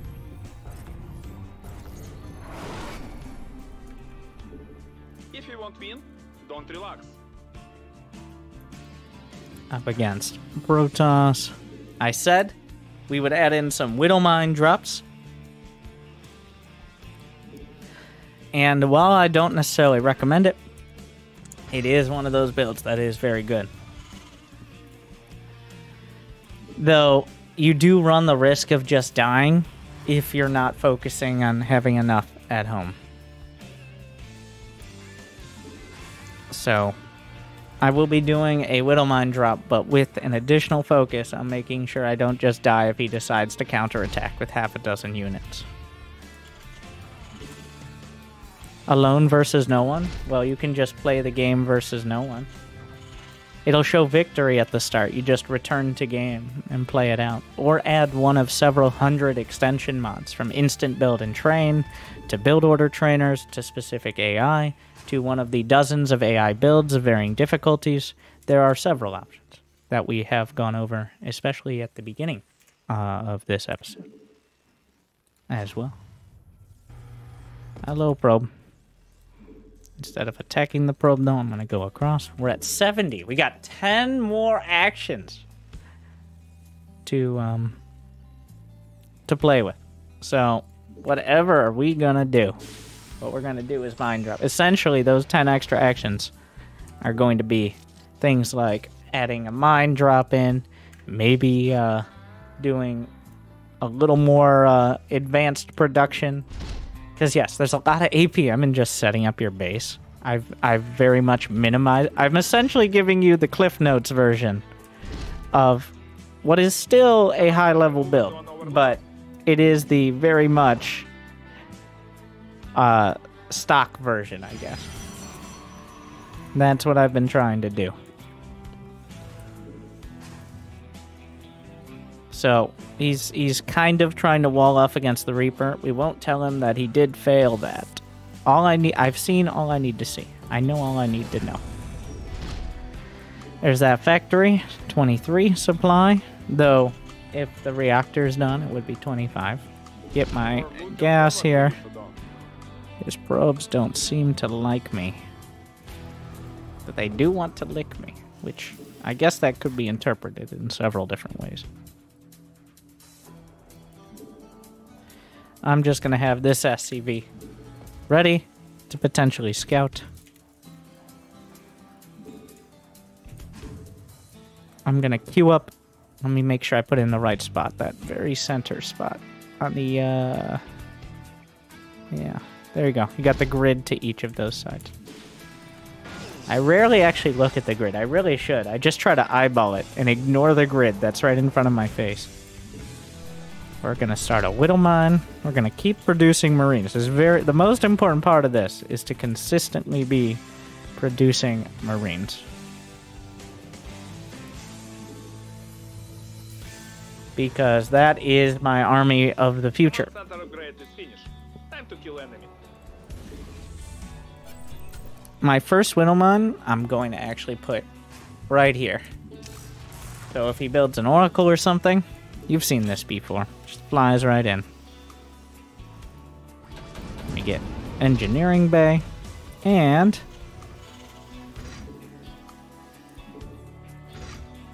there you go.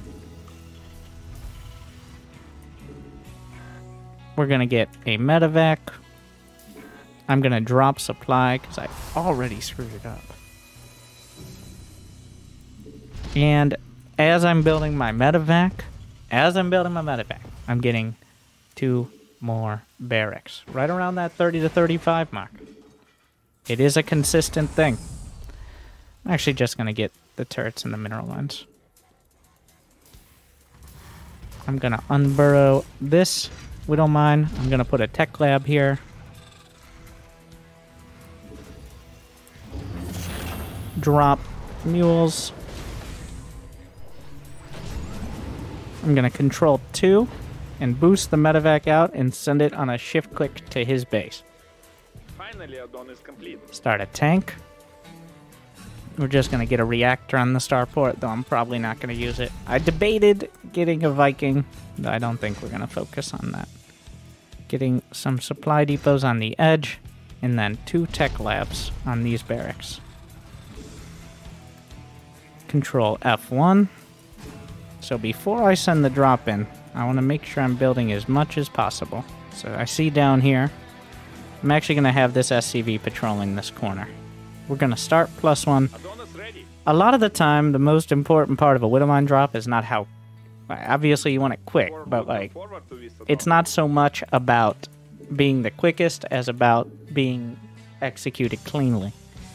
So very important, we're going to use that dropping. In order to drop while moving, I'm going to D-click on the medevac while it's moving. So that's the hard part here.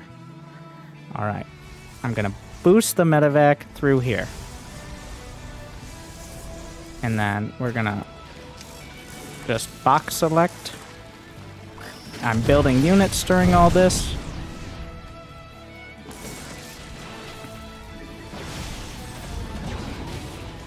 I'm just right-clicking on those. And now, well, I'm going to get 2 medevacs. And then I'm going to start building Vikings. Because he has Colossi. And that's very important to note. I'm going to drop some more supply. Because I said, like, we need to focus on not getting, like building up at home. And then I get supply blocked. So, of course, right?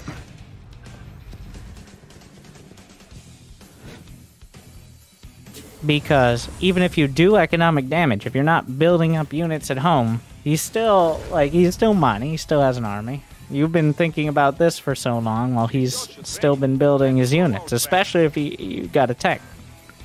So, gonna get concussive shells.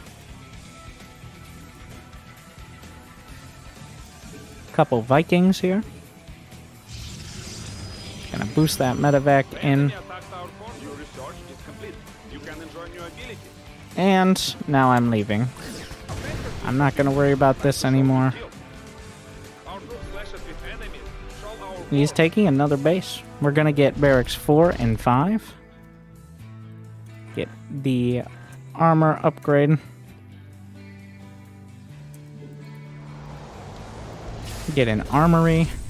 And now a second engineering bay. I didn't get 2 engineering bays because this build, you do need some extra minerals when you're going for the mine drop.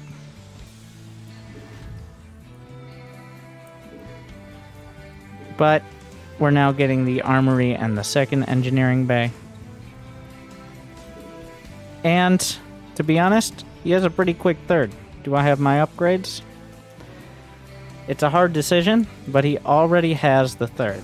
So I want to try to pressure that. He's got it way quicker than I do. So I'm moving out. I'm going to get some more depots. I'm going to land my third.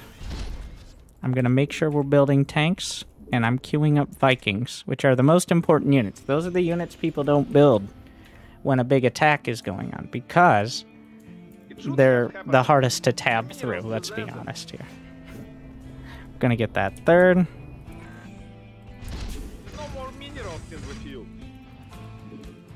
Drop some mules. Gonna get the ship weapons upgrade. Control F1. Mineral field exhausted. If not called, And attack. I didn't see his army, so that was not good. We're gonna lift this.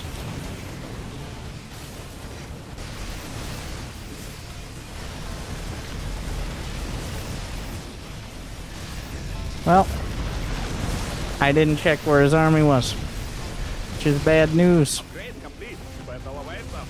But we can scan. He recalled, which means I need to run away and try to join up with the rest of my army. He has an observer.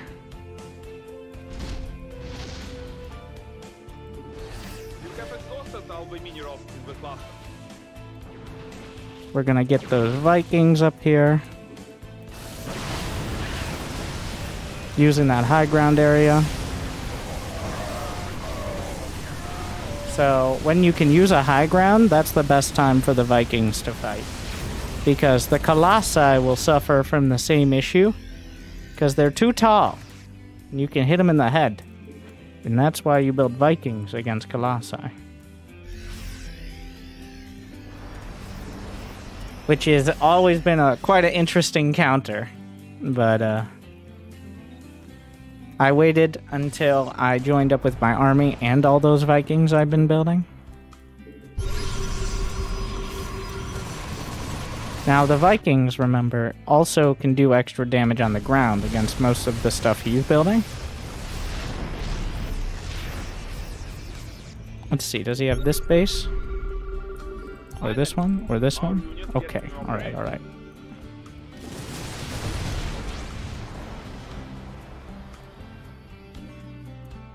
So he's on 2 bases. Control click, deal with this. No reason. I'm actually going to build this into a planetary. No more minerals. I usually would have it as an orbital, but at this point, It should have I think the happened. top priority is not Upgrade has been dying. completed. Time to show new skill. Usually an orbital is actually more defensible because you're not tied to it. You can lift it like I just did. If it had been a planetary to start, I probably would have just lost. Well, I did lose it, didn't I? But lifting it gave it a better chance to live. And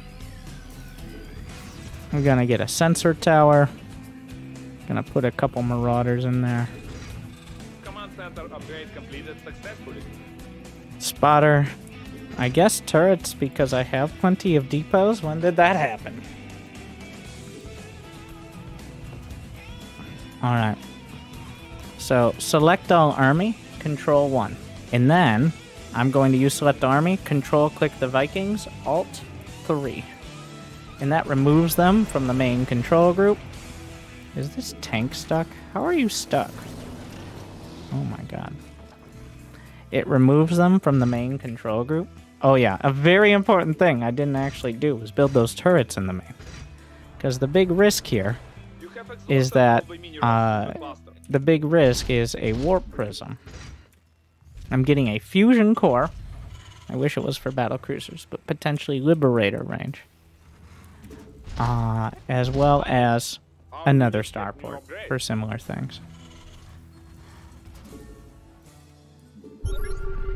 So he's got stalkers. He's got a Colossus. Wonder where he learned that one.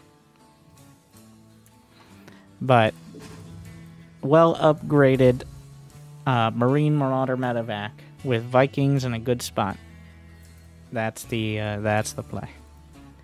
For him, just in case I want to not have the perfect in case I want the perfect video, I should tell you guys.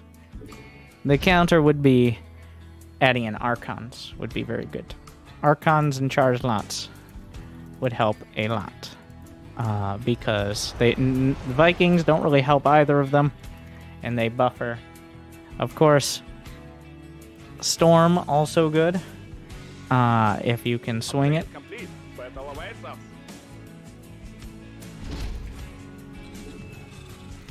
Since I don't have any ghosts, as a matter of principle, I'm gonna build that Ghost Academy. Building armor. I'm gonna send a Marine. Shift clicking a Marine to each of those locations So it deselects it. I'm gonna get Liberator range. Mineral field exhausted. Time to make it. And Upgrade completed. Time now to with +3 attack Your army is finishing. under attack. Time to fight.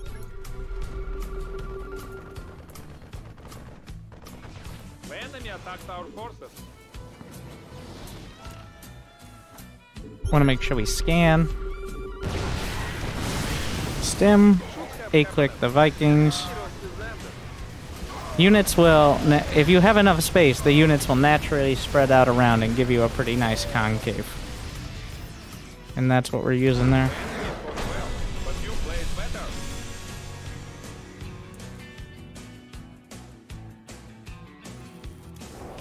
No, we overdid it.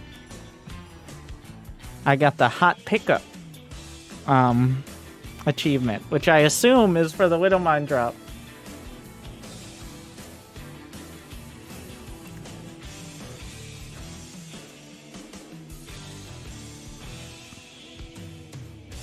You can actually check. Load a dropship with a unit that is under attack. Wow, we've gone this far without loading up any units that were under attack.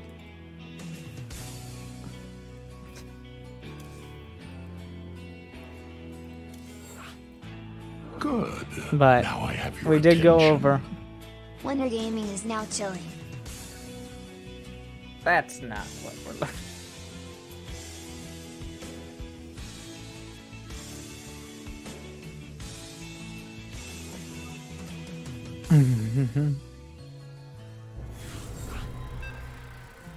He did take a third in a timely manner. He built Colossi and Stalkers, which will get you far. Because most Terrans will not focus on upgrades and Vikings. They'll do one or the other. But rarely will you find With strong both. we'll win. Obviously, like even there though, you saw I got caught off guard. I was surprised by the counterattack, even though I probably shouldn't have been. I should have had, I think standard practice, even pros are using censored. It used to be like a badge of shame to build a sensor tower. Like, it used to be, oh my god, you can't micro your scouting well enough. You need a sensor tower. What a noob. But nowadays, pros are realizing, I mean, obviously in TVT, but in general, like, maybe having several extra seconds of warning when you're getting attacked and not having to just scan random locations or send half a dozen Marines to their death every few seconds. Maybe that's better. So we're seeing, it's not like now there's 10 sensor towers all over the place, but there's definitely more, which is interesting. Yeah, the TVT's always been a sensor tower fest because TVT's always been just a trench warfare, even if the trenches are in the skies and they're fighting with mass Viking Raven, but like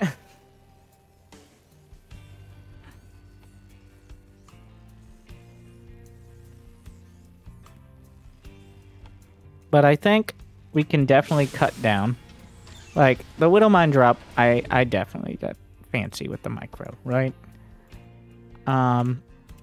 Just one. Honestly, what we're going to do, we're going to give up the Widowmine drop after one. Just the one. So, what are we seeing here? His Cybercore is late, and he has an expansion. Upgrade is finished. Time to You know what that means? He's very unlikely to have units to threaten me, or much tech. So I am perfectly good to just get in, drop the mines, and then build up an army behind.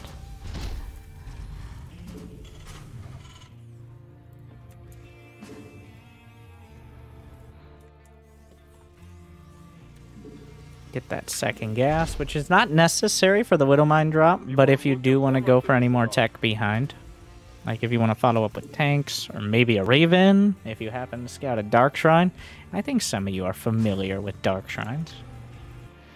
I'm going to have that SCV just, Billy Bob, go back out there. He doesn't want to taste the minerals. He's tasted adventure. He's seen outside these walls. He's never coming back to just sit there and mine minerals for the rest of his existence. No! He'll die out there. We'll make sure of it. So you don't need a third supply depot if you do the build right. Why? Because command centers are worth 15 supply, and the command center should finish by the time you get supply blocked at 31. Something to keep in mind. That doesn't mean it's necessarily a mistake to build a third one, but it slows down most of the rest. I'm going to build a third depot now, but I was prioritizing getting, say, the Widow Mines out. Command center moving to another level. I'm going to send out a couple Marines. These are partially just to see if I'm getting attacked, and partially to see if I'll be able to send the medevac on that path without it being spotted. I mean, he might rush an observer or something, but I'm not too worried if it gets spotted, but who knows.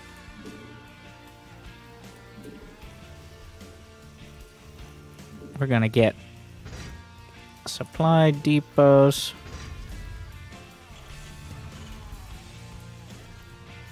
Put them in the medevac. This time I'm gonna get a Viking.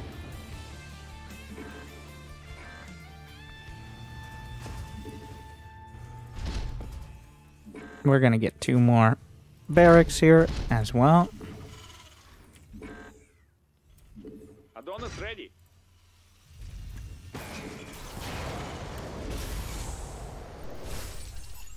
Make sure those are hotkeyed in. Queue up enough SCVs. Start a tank. That medevac. Spotted a pylon. So pretty much I'm making sure everything is going smoothly at home. I'm not going to get supply blocked this time. I'm going to patrol the Viking. Alright. And we're going to use the oldest trick in the book. Well, actually, he's doing it. So. D, click, E, E, E. And then I'm sending the medevac home. Tech labs, our work here is done. I don't care how much more damage we do. We've done it. Alright? If a Widow Mine drop even lands and keeps him busy, it's worth it. Finally, Adon is complete. The enemy attacked our forces. We were looking forward to this, Adon. Stim, combat shield, marauders. An observer died. Medevac's coming home. It's gonna join up with the 2 more medevacs I'm building.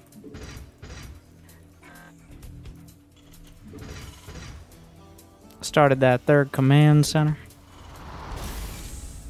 Gonna send out a Marine to go scout. I'm pretty sure he was taking that other 3rd base, but I'm not 100%.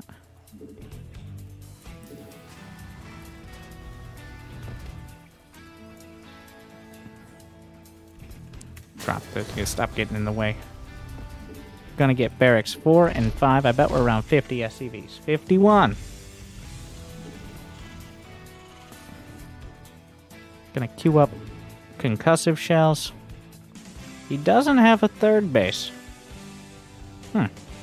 I do. Okay, so here's what we're gonna do. Advanced tactic.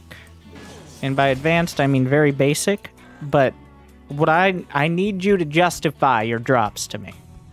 Like, why are we doing drops? What's the purpose? Not for the sake of it. Here's what we're doing. He has an observer right there. I mean, even better. I'm going to send this medevac out to the corner. Look at him go. If you zoom in and out, you can see the observer even better. So this drop should scare him. Until I see him on my side of the map, that medevac goes and stays in the corner. We're taking a 3rd now. I'm getting some missile turrets to deal with potentially warp prisms. Taking the 3rd itself.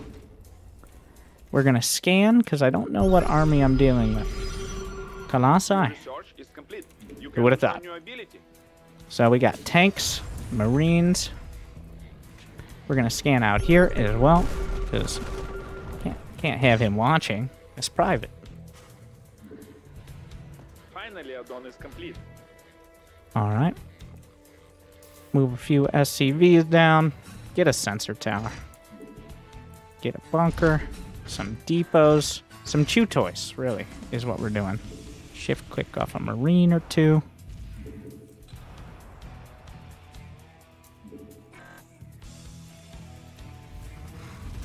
Our troops clashed with enemies. Show our force. Colossi especially are vulnerable to being distracted by things like depots. Because they have such long range, they have trouble focusing on specific parts. I'm actually going to send Billy Bob out here. Who knows? Maybe there's a... I got to check all those bases. It's a little suspicious he hasn't even tried for a third.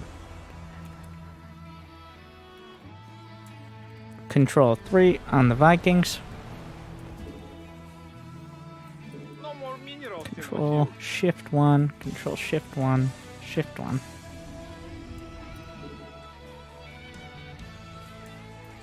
Upgrade complete. Mineral fuel exhausted.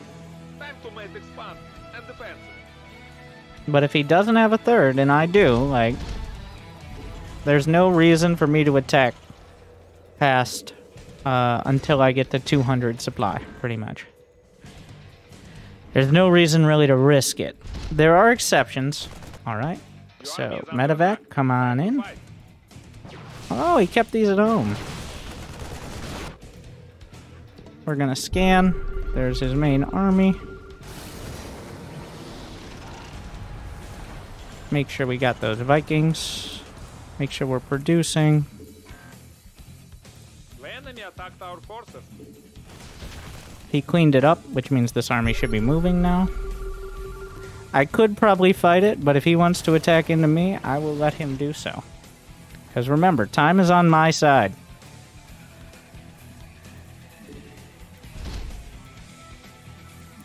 Get another sensor tower. Some more turrets. You have exhausted all the minerals in the cluster. We'll get a Ghost Academy now, just in case we want to add it in.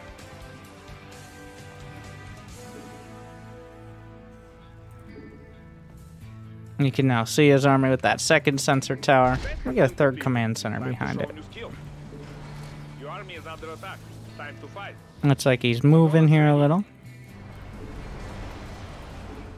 I'm going to keep most of the tanks unsieged because he can move around. I don't want to have to unsiege and resiege them. Bring those Vikings in. Stem the Marines and Marauders. No more minerals in the field.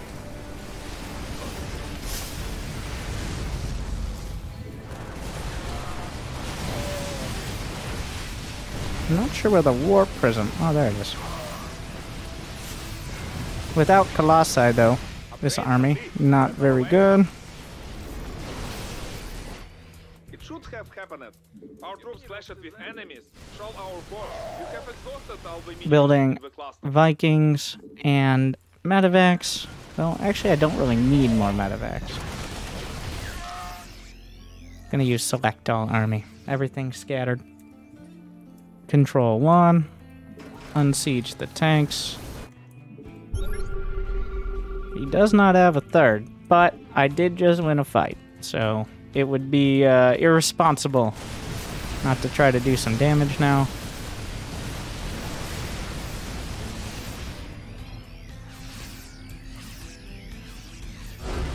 Like, when you kill all the splash damage and you still have most of your army, that's when it's time to give it a shot. Oh no, the adventuring of it, he never gave his life. No! Ugh. I will be honest, a lot of that is the Widow Mine drop. And just drops in general. And again, we failed again. That guy is like, you know, you keep failing, therefore this is useless. I'm paraphrasing slightly. But yeah, We definitely could just get by without a Widowmine drop. We could ignore drops entirely. We could sit in our base till 200 supply. Could do that with probably a dozen less APM. But we're now starting to add in. Like, honestly, he did all right. We're starting to see... These are some macro Protoss, and by that I mean they got their build order guide. I wonder which one. The Colossi and the Stalkers. They haven't watched the second episode of the Protoss yet, where we start Chargelat, Immortal Archon. But that is a key part, getting through gold. If I was dealing with the CIA build, I would very likely be a little more focused on Liberators, or even adding in Ghosts. Do you rally at home when you push out, or with the army? Almost never with the army. I think too much can go wrong. If your army isn't good enough to stand on its own, for the most part, like at this level, rallying is more likely to go wrong than go right. Good. Now I have your attention. How come you're not using Ghosts?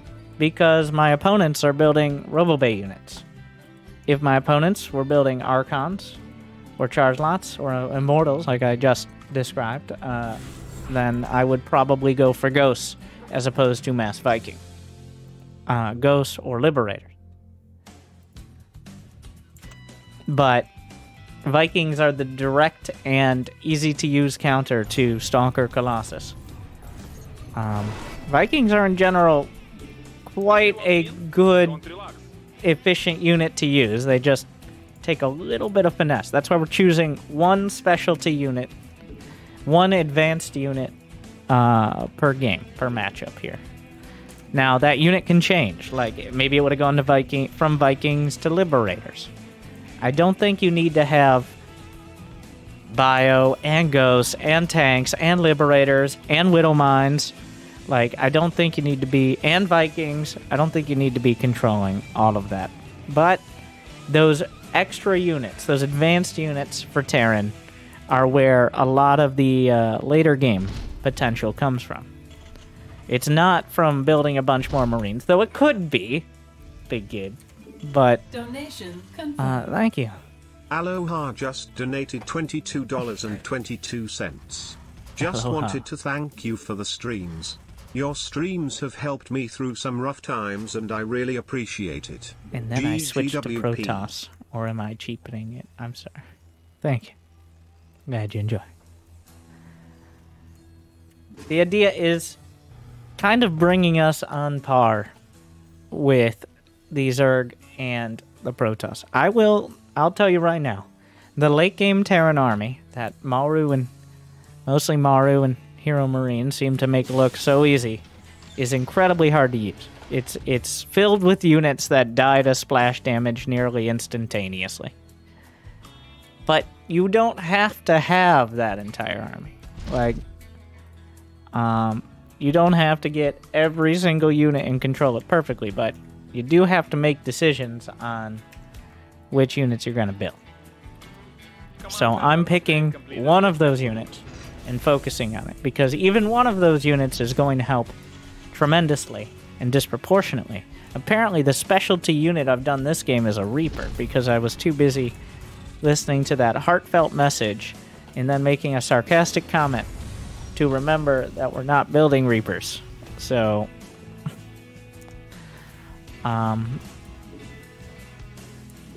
here we are. Yes, you can go Reaper first. Here's what I'm gonna do. We're gonna look at his base. What do you got? That was a Roach Warren. You know, that's good, because I didn't actually realize that was a Roach Warren when I first looked at it. I just assumed that was a spawning pool. So you know what? This Reaper, maybe it was just a fortuitous thing. I just kind of assumed it was a hatch first. So, here we are. I now build a bunker. The Reaper of fortuitousness. Remember, the Reaper is a cameraman. You pretend it doesn't have any weapon. It's building a lair. It's a cameraman. Just wants to see what's going on. What are you up to? Are you hiding, Spire? Command center No, upgrade totally complete. not. Time to kill enemy. It's just a special roach operation, alright? It's not a nidus. We would never invade your base. It's roaches. I think it's a nidus. But it could also be mutas. Finally, add-on is complete. Either way. I'm going to get a tank. That layers don't take long to finish.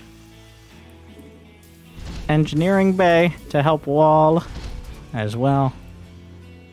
I'm gonna get towards a banshee as well. So he has 2 gases and he's not actively attacking me with the roaches. So there's something. I'm really leaning on this Reaper now, but remember, building workers while I scout. And there's the Spire. Mutas!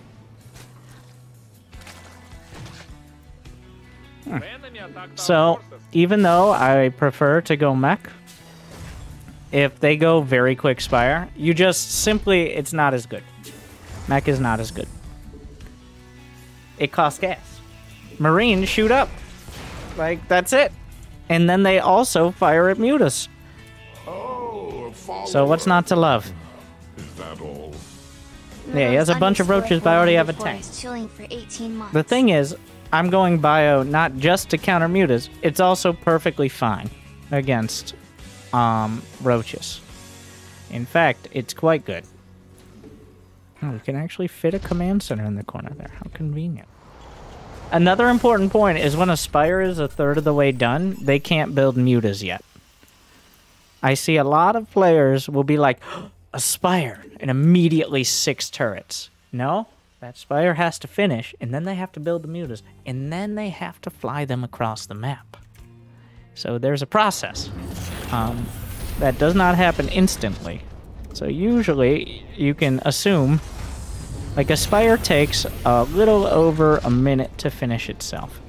So if you see a Spire halfway done, you got probably about 2 minutes till mutas can be in your base. Which it's been about 2 minutes now, so.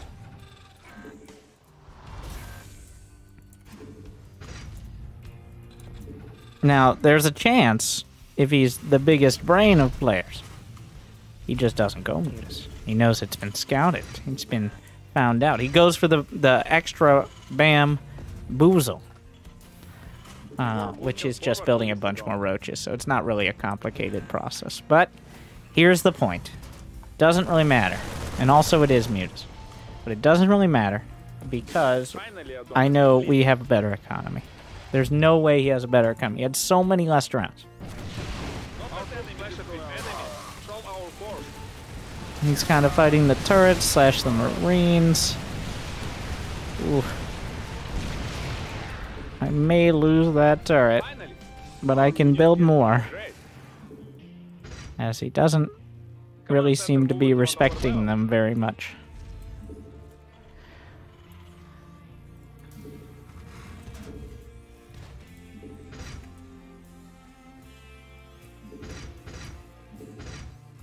There was a man. Oh, yeah. This church is So turrets have a little dude in them. Right up until you research high-sec auto-tracking, and then their job gets automated. And he's gone. Never to feed his family again. Fun fact, once you get high-sec auto-tracking, the man is actually removed and replaced by, like, there's like a little control panel in there. This church is ready. Time to show our strength. So, maybe that's why you shouldn't research. Where's the man? He gets a little dizzy. Mineral field exhausted. Time to make response. He just- He made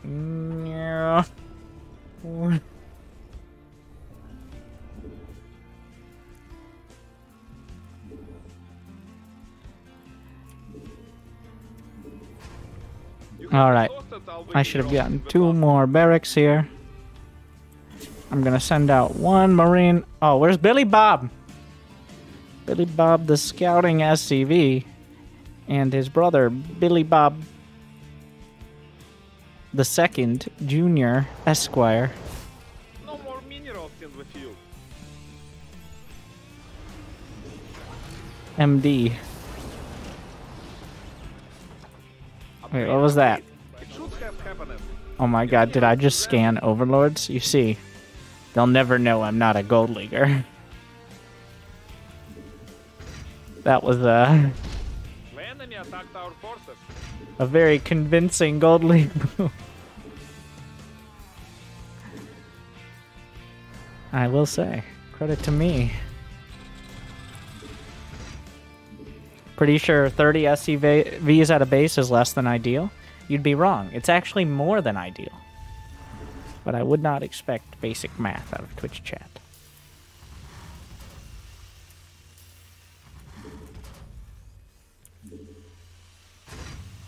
You have exhausted all the minerals. What are you guys doing? I must have right-clicked on something. Oh my god, I clicked on the Carrick! Adonis ready. That's why, because if it was one of my units... If it was one of my units, they would have eventually settled. Like, they settle around the unit. But since the critters are constantly moving... they never quite settle. Finally, Which is... our unit Because gets some of ready. these maps have so many critters, this is why you'll see some pro players go out of their way to kill them. Especially in the main, with like the cleaning bots and stuff. They can block your base for not long, like a quarter second, but there have been games decided, not many, but there have been games decided by players accidentally A-clicking on a critter or something. Is this Widowmine stuck in my base? How? How are you walled? Explain. Explain. Explain. Is this turret walling it?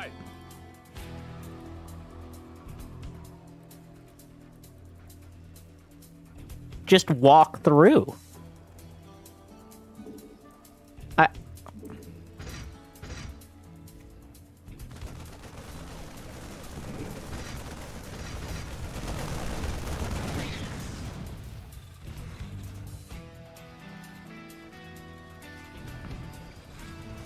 Upgrade complete. Battle awaits us. It was the perfect angle.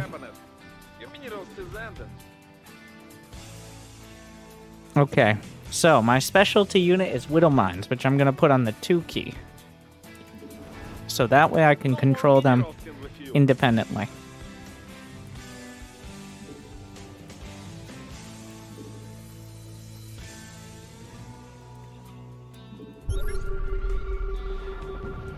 The enemy attacked our forces. Those are Broodlords. Uh-huh.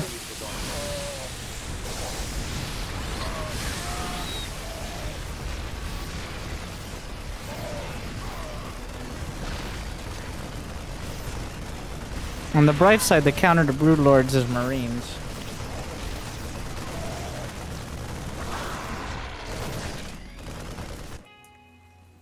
So...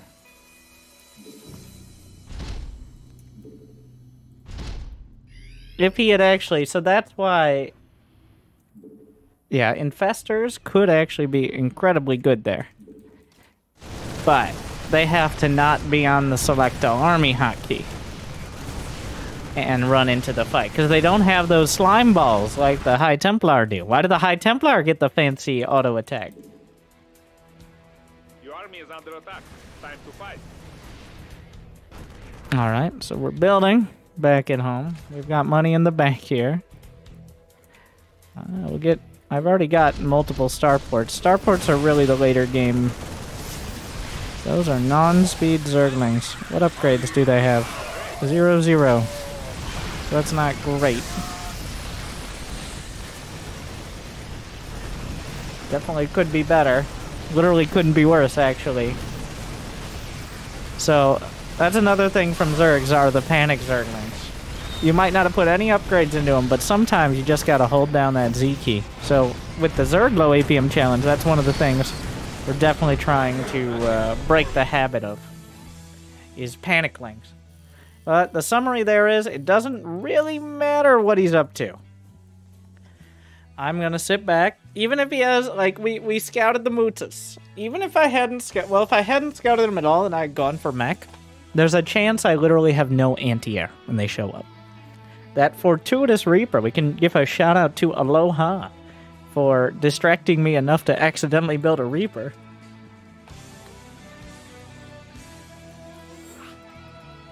Because that is the default higher level build. But we're going to be working Reapers in, probably higher into gold. But I still think it's not as relevant as just focusing on your build and focusing on what you're doing at home.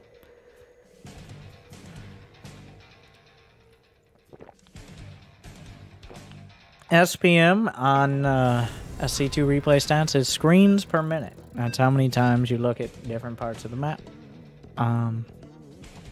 It's probably a better indicator of how fast you're playing compared to APM, though neither of them are perfect. Did a ton by seeing the Spire. The thing is, I didn't need to see the Spire to know. All I needed to do was see him sitting on 2 base to get a little suspicious. You know what? But inspired by Jeffrey, the Reaper, we will now be doing a Reaper opener. I know. Against Zerg. From now on. Jeffrey, the cameraman.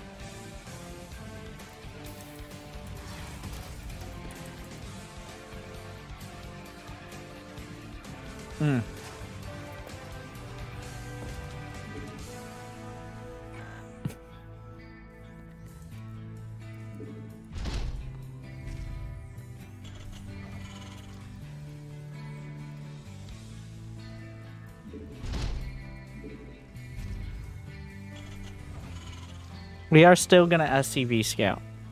Honestly, that kind of tells you what the Reaper should be looking for with the SCV scout. If you scout he's not going for a hatchery first, then the Reaper... There's only so much creep, okay? One of the big weaknesses of Zerg is they can only build on creep. So, it is realistic, if you have a good pathing, to scout all of the creep. There's only so much creep to start. So you can see if there are any buildings you should worry about. And if you can't see, there will be units to stop you, and then you'll see those units. So either way, can't lose.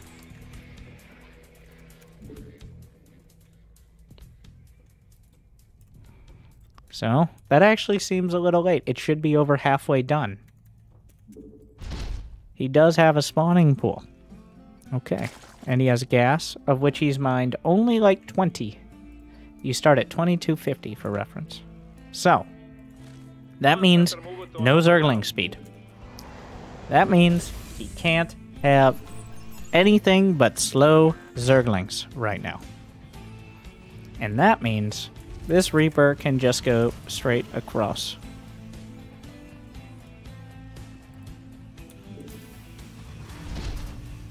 I'm building a Marine. This SCV is going to build a bunker, because we're still acknowledging... Wait, is that the right... Yeah, there you go. I'm going to get a reactor. And now we're scouting the creep here. Do a quick tour of the base, if you don't mind, sir. Do you have a roach warren? No? Okay. Talk to you later. I'll be back. I'll be back. But we're gonna wait until I get my build up and running.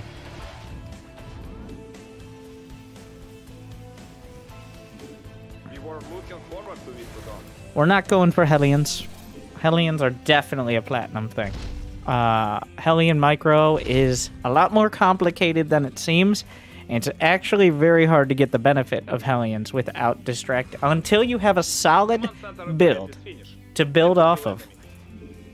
The standard, like, high-level Hellion Reaper opener, I think is out of reach.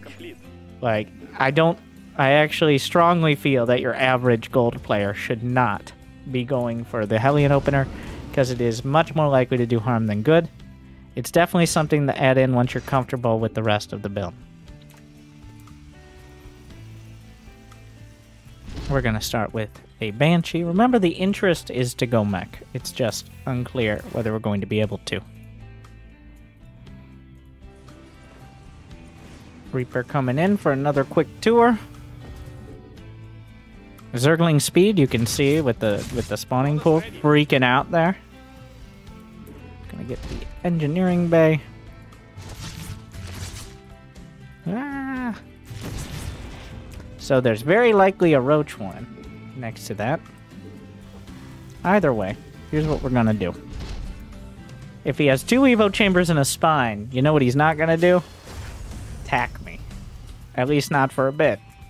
So I'm going to get a 3rd command center. The engineering bay is mostly in case of like a spire rush. And so I don't forget it. And he's got... That was a Zergling. A lesser type of Zerg. Gonna get all this gas. 2 more factories. And a very important point was he didn't have a lair. He had not even started one.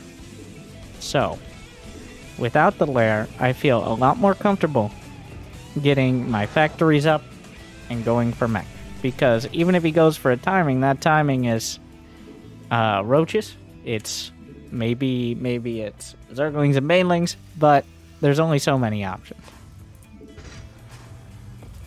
Move this over here. Alright, let's scout with the 1 Banshee. A Scout-she. I'm gonna move the barracks. That's my overlord now. Gonna use all these tech labs. Gonna get double armory here. Gonna get a couple Vikings. I like just having a couple Vikings.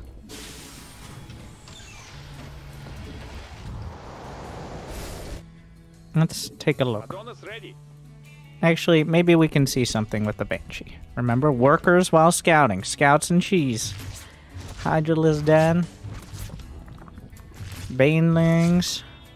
And not very many drones at the 3rd. Hydraling Bane. Alright. Command center upgrade completed successfully. I'm gonna go take the 3rd. Even though I didn't see a spire, I'm building just 1 turret in the mineral line. You can't take the risk when going for mech. You can't take the risk that there happen to be mutas. Because you don't have any built-in anti-air. You don't just make Marines as a matter of course. I'm gonna be... I've got a couple Thors now queued up. We're gonna get these gases here. Actually, that's gonna block, annoyingly. No more minerals in the field. Drop down supply depots. I have 1 tank on the high ground.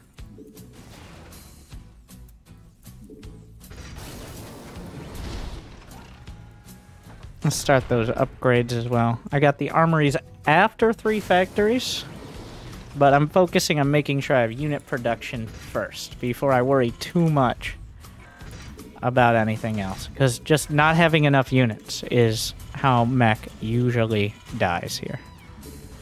Once I have a couple Thors, I'm gonna... Brenda!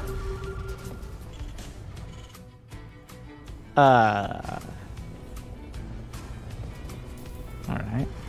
Well, she suicide by siege tank. Okay then.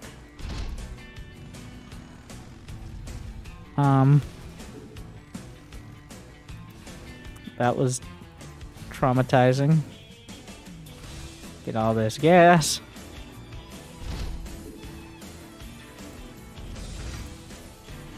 Some more tech. Well, I'm gonna scan. And... okay. I'm such a Gold League Terran. But... when you're going mech, you really don't hurt for minerals nearly as much as bio. What you hurt for is knowing whether you need to tech switch. And by that I mean you need to focus more on things like Thors or on things. We're gonna get 1 reactor, 4 tech labs, 1 reactor, I think is a usually pretty solid composition. But yeah, with mech, a lot of the times, I'm getting blue flame, you find yourself hurting for gas. And getting caught off guard by, like, for example, if I think he's going to mute us, I build a bunch of Thors and it's just Ling Bane. Thors aren't that great against it. Or Lurkers as well is something that they struggle with. Finally, add-on is complete. Gonna get a few more supply depots. We see a lot on the sensor tower, but I'm pretty sure most of that is Zerglings. Just go take that. I'm gonna move some of the army over there.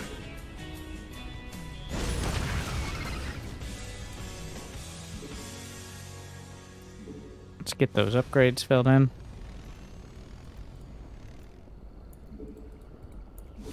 One or 2 tanks at each base, but you don't want too many tanks taken away from your main army. Your army is under attack. Time to fight. Okay. Alright. Well, that was an interesting choice. Take a seat. This church is ready. Time to show our strength.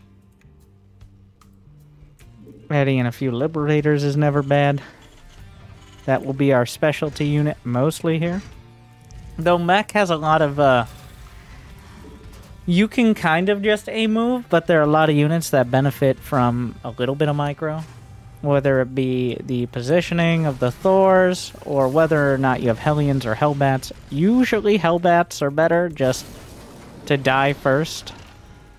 But if you actually want to micro back and forth, or you plan on keeping...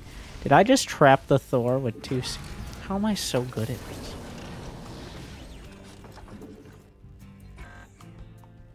Anyways, we're going to add some more starports because the actual end game is battle cruisers.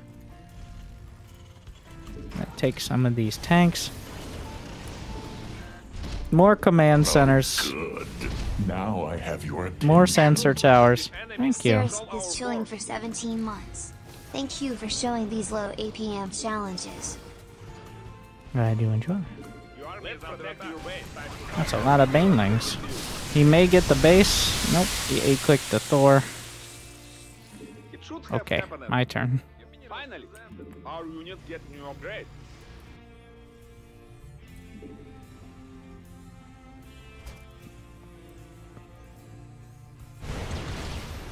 Put the Thors in high impact mode. Mineral field exhausted. Time to make expand. And defend. We're gonna siege up the tanks. All our force. Upgrade has been completed. Time to show new skills. Liberators. The enemy attacked our forces.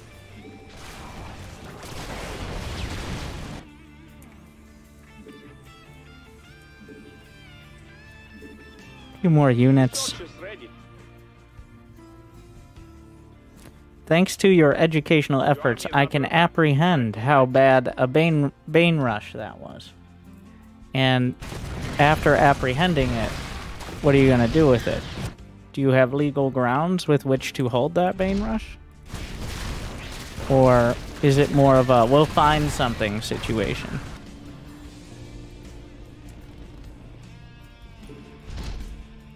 You never know with Banelings, right?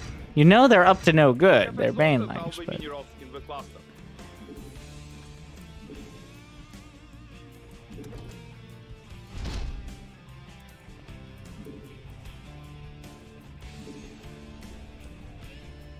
Oh yeah, we were gonna go battle cruisers. I did get a little distracted from that. He did hold.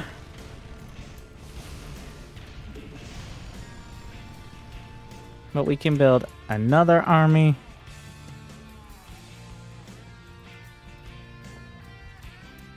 Planetary. Where is that fusion core? Got medevacs. Very fancy.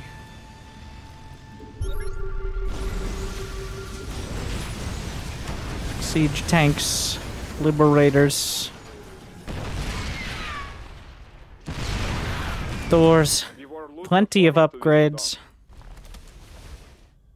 Oh, hello, Medivacs. Welcome to the party. Upgrade complete. Battle awaits us. Command center Move the upgraded. tanks a little Time to forward. kill enemy.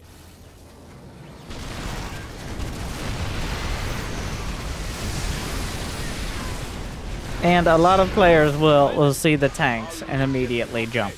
It feels like the time. But if you have enough set up, it's not much of an issue to defend.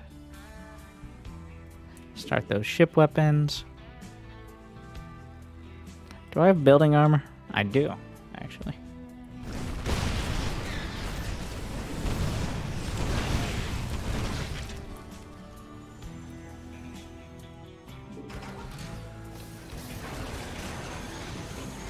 Your work is depleted the western gauges.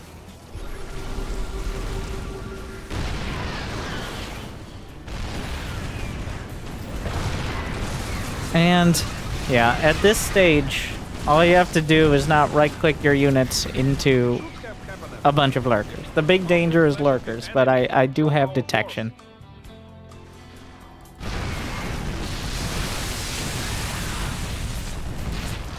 GG. No more. The real struggle with mech is that third base. That is when you'll get tripped up. The third base, if you take too long to take it, then you're not going to get the benefit, and you're not going to be able to keep up with the Zerg. Take it too early, and you're not going to have enough units. So usually the third base, after you get a Banshee and a few tanks, which is after your second and third factories, anyways. Because remember, we're not building the third CC till after additional production. So you can't be scared to take it, especially if you realize your opponent is not going to be able to attack relatively early. Like, he built double Evo chamber. He didn't have a lair. That means no aggression for a time. So, a hero unit was a Bane that killed a Bane. Hey, Banes always get at least one kill.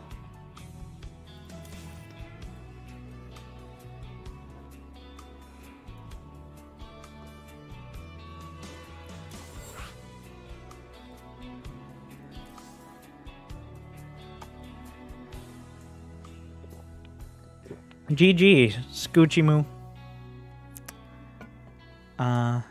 Actually, like, I don't mind people sniping if they're at the level. And, like, that was a pretty good example of your typical gold Zerg. Scoochie, let's focus on taking a third more than defending attacks that aren't there. Don't worry, I'll be doing Zerg soon.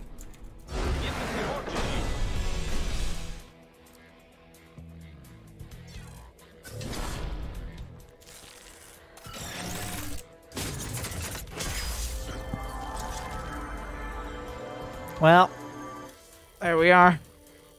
Technically, made it. Oh yeah, Rex. Oh no! 133! I belted SA! Oh no!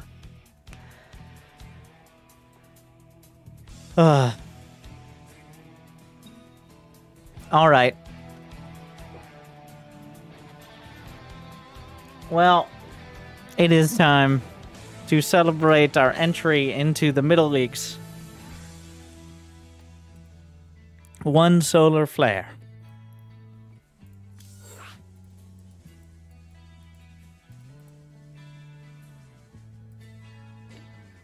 One solar flare build. We've kind of avoided it partially because I'm trying not to have every episode take 4 hours, but we will see. Still finding people. 2 a.m. No, Rex!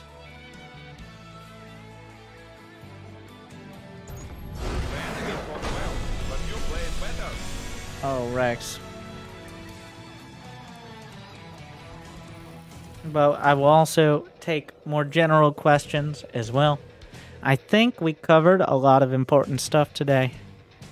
And I think this was actually the best one yet for learning Terran. Obviously, the baseline is important, like having that basic build and why. But today we actually talked about why you build certain units, where to put them, a little bit of like I think we accomplished what I set out to accomplish, which was basic micro, advanced units, and then bio versus mech.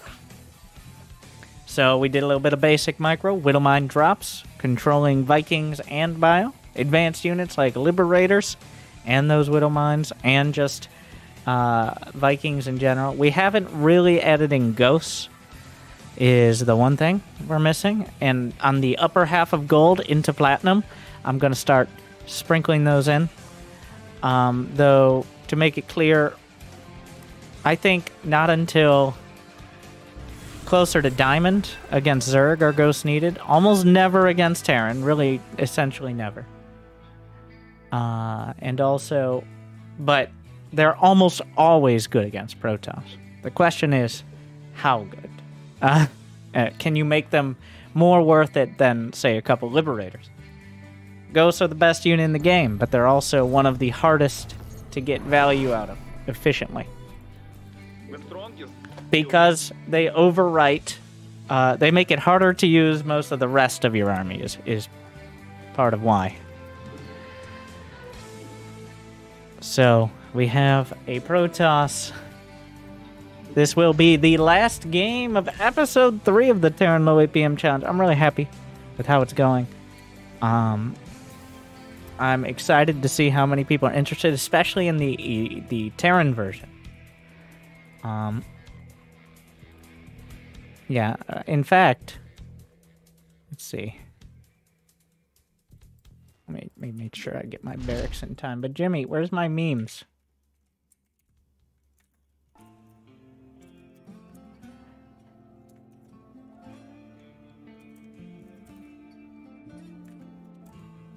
Where are my memes?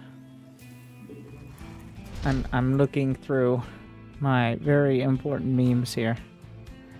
I have so many memes, it's sometimes hard. Because believe it or not, we don't have a great labeling system.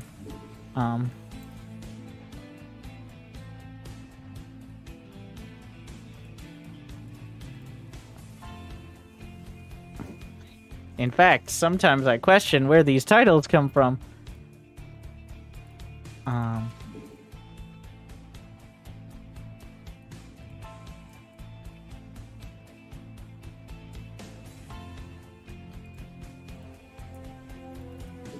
You see, we're doing a true Gold League build this time.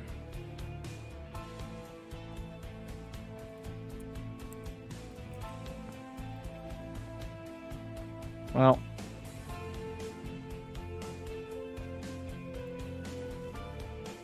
this is completely unrelated, but don't worry. It still applies.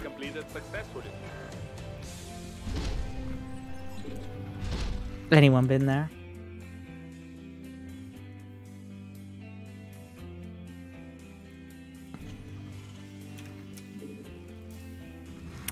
Just kind of unrelated.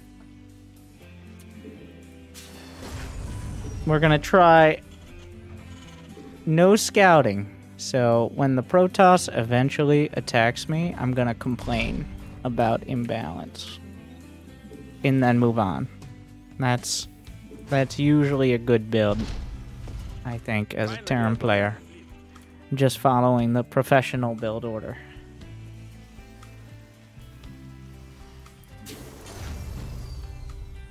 Yeah, the meme, it's not a good meme, actually. It's a pretty poor meme.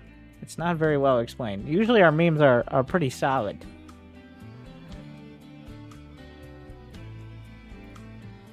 Like, you can understand them. Otherwise, it's just not a good meme. It's simply mediocre.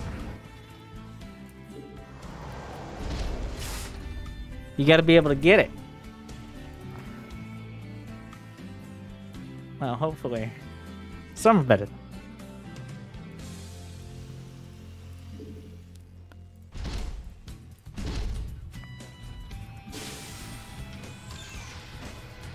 I haven't seen anything because I haven't looked, but we're gonna assume he's rushing DTs.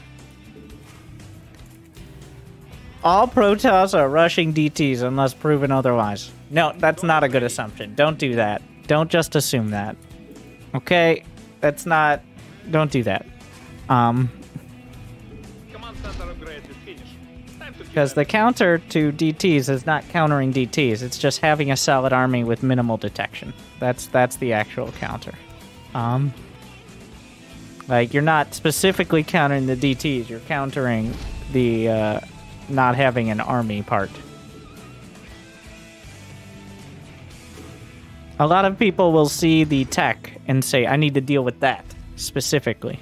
And that is another of the big pitfalls of thinking this game's about counter. This isn't like Age of Empires where the developers are like, we don't like how when an archer gets stabbed in the face with a spearman, that archer actually has a chance of dying, because archers are supposed to counter spearmen. So we gave the archer a fuck ton of extra damage against spearmen. It's like, well, if that spearman gets up there and stabs him in the face, don't you think he should have a shot?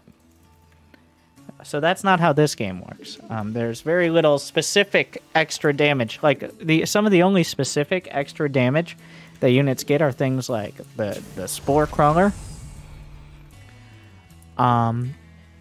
which only does extra damage to biological. And since it only hits air, it only hits air biological. So that means Zerg unit. So the Spore Crawler only has extra damage. It's like plus shield damage as well, which Widow Mines have. And so do Disruptors, fun fact. Disruptors and Widow Mines, both extra good at killing those pesky Protoss units. It's essentially so they one-shot Stalkers and other Disruptors that they have that. It has the side effect of also making them very good against, like, Archons.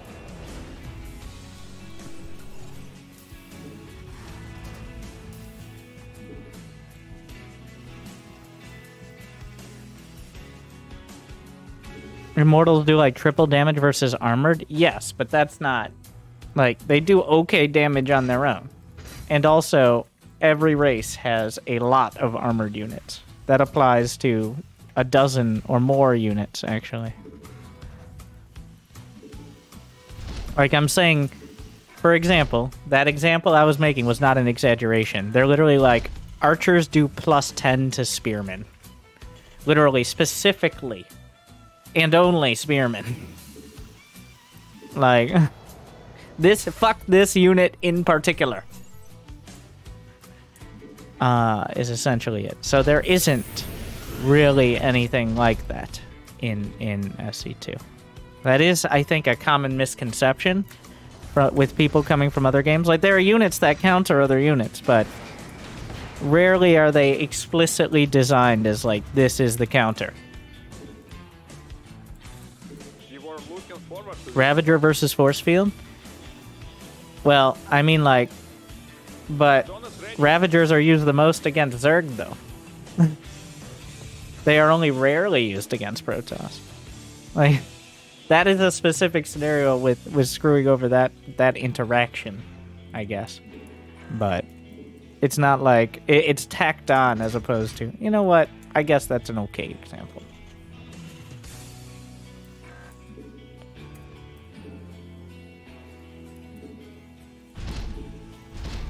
We're assuming my opponent is an AFK.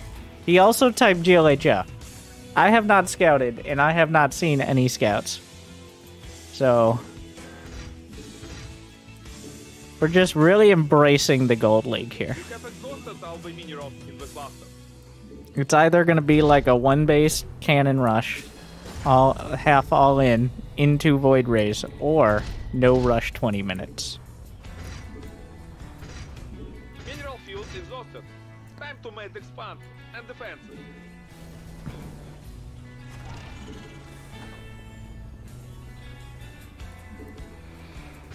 Yeah, part of the downside, and this is, we're back to the meta discussion, but part of the downside of SC2 is not so much that you have these soft counters. The downside is that everything just does so much damage and is so good at killing each other. That's a problem with, like, the statistics. Like, literally, the points of damage each unit does. And it does it so well because the pathfinding, it's the best pathfinding of any RTS game. Like, the units are so good at getting in range and murdering the fuck out of each other. That is actually a problem. Like, to an extent, that is the issue with the game. Is I don't think it was very much originally designed around having armies, because in Brood War, it is technologically limited. Like, you can only select 12 units at a time. Zerglings trip over each other just to get in range. Like, Reavers sometimes just didn't attack because they're too dumb. Like, like the technological issues were what kept Brood War from being that sort of death volley situation. SC2 is still such a technological leap forward, a tactical jump past generations of RTS, that I don't think the original designers really respected how good their game was. This is like the most backhanded compliment. Like, you were not good enough at this game to understand how everybody would just build death balls. Like, and then we got like the Infestor Broodlord. We had like Colossus Void Ray. It's actually the least death volley today it's ever been, with the, I guess, the somewhat notable exception of Protoss versus Zerg. But it's still, especially in the lower leagues, you got a lot of just, I looked away and then my army died because I was busy lining up my pylons very nice in my main. Which, obviously, you shouldn't be able to redecorate your entire main for a minute and a half and expect to not die. But at the same time, I'm not a fan of, like, Widow Mines and tanks and disruptors and banelings and lurker. Like, there's so much alpha damage, so much damage that hits your army with like an unrealistic amount of time to react. Yes, at this level, we don't have to care. Building more shit is the real counter. But it is, I think, around that diamond level. When players are good enough to build enough units, it does come down to if someone does look away for a few extra seconds. That's when it becomes an issue. Like, that's when the fact that literally for somewhere between 3 and 300 minutes at any time, it could be 3 minutes, it could be 300 minutes. You don't know how long this game is going to be when you queue up. Probably closer to 3, but not necessarily that close. Somewhere in the next 3 to 300 minutes, you could look away for 4 seconds and lose, and fucking lose. And, I mean, that's how it feels. That's not always true, obviously. But I think a lot of people feel that way. And part of this series is trying to dispel that rumor. Most of the time, especially in the lower levels, it is not remotely true. You could sit here and talk about the meta discussion of StarCraft 2 and whether the designers knew what the fuck they were doing when they gave, like, every unit intense splash damage and had them all have overkill protection. Like, for example, the siege tanks have more IQ than half the players because they won't all shoot at one Zergling. They'll actually spread their damage out across all the Zerglings, and they won't all aim at the first one like it's Brood War. Like, that's another thing. So, like, literally, the units are so smart, too smart for their own good. It actually makes it so much easier to murder so much stuff with very little effort. What was the Protoss doing? Psh. Chilling. Oh, a follower. The game plays for you. It doesn't play for you. Veldemus is chilling for 16 months. contributes. It is just very responsive. Like, play any other RTS game. Any. There is no comparison. Especially modern ones. Okay, I'm talking about AoE 4, which is such a... Like, if AoE 4 came out in 2007, I'd still be like... We'd be like, well, SC2 is a leap forward. But it didn't come out in 2007. It came out in 2021. And it is not a step forward. It is several steps back. And once again, like, I think a lot of people conflate design with the actual mechanics. And that is my continued mission, is to explain the difference. The SC2 engine is a technological marvel which may never be repeated. Ever. No matter how much you're looking forward to Frost Giant or Mortal Gates of Pyre, there may never be the... Because the engine was designed for SC2. It's the SC2 engine. Right? It probably has a different name. Everything else is using other tools to work in certain ways, with very powerful tools. But this was designed for this. Upgrade has been completed. Back to some new field. Refinery is out of resources. Any complaints I think people have are with not so much the actual mechanics of the game, but of the design and how quickly the units kill each other and all the numbers on it and all that. That's the complaint. Anyways, it appears our time for complaints have ended. Sir.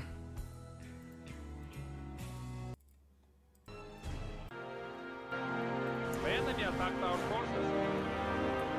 If not,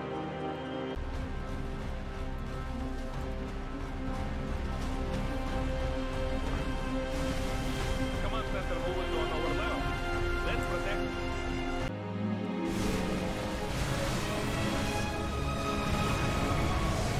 Our troops clashed with enemies. Show our force. Don't let enemies destroy our power. Let's protect the way.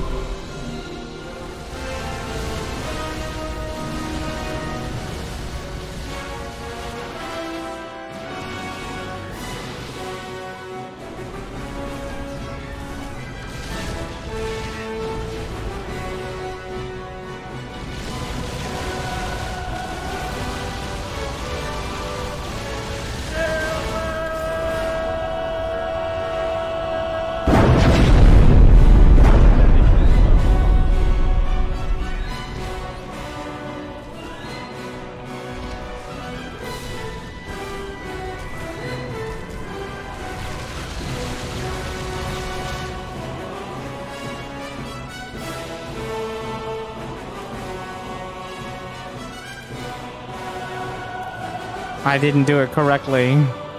We gotta activate the final tactic.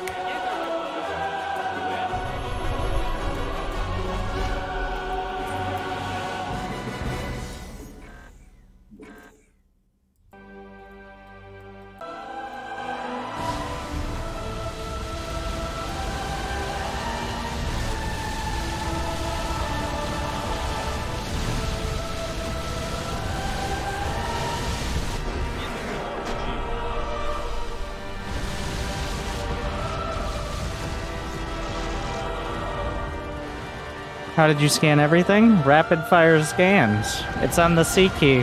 Like a Ravager corrosive bile. Until you run out of energy. Wait. Prepare the volley!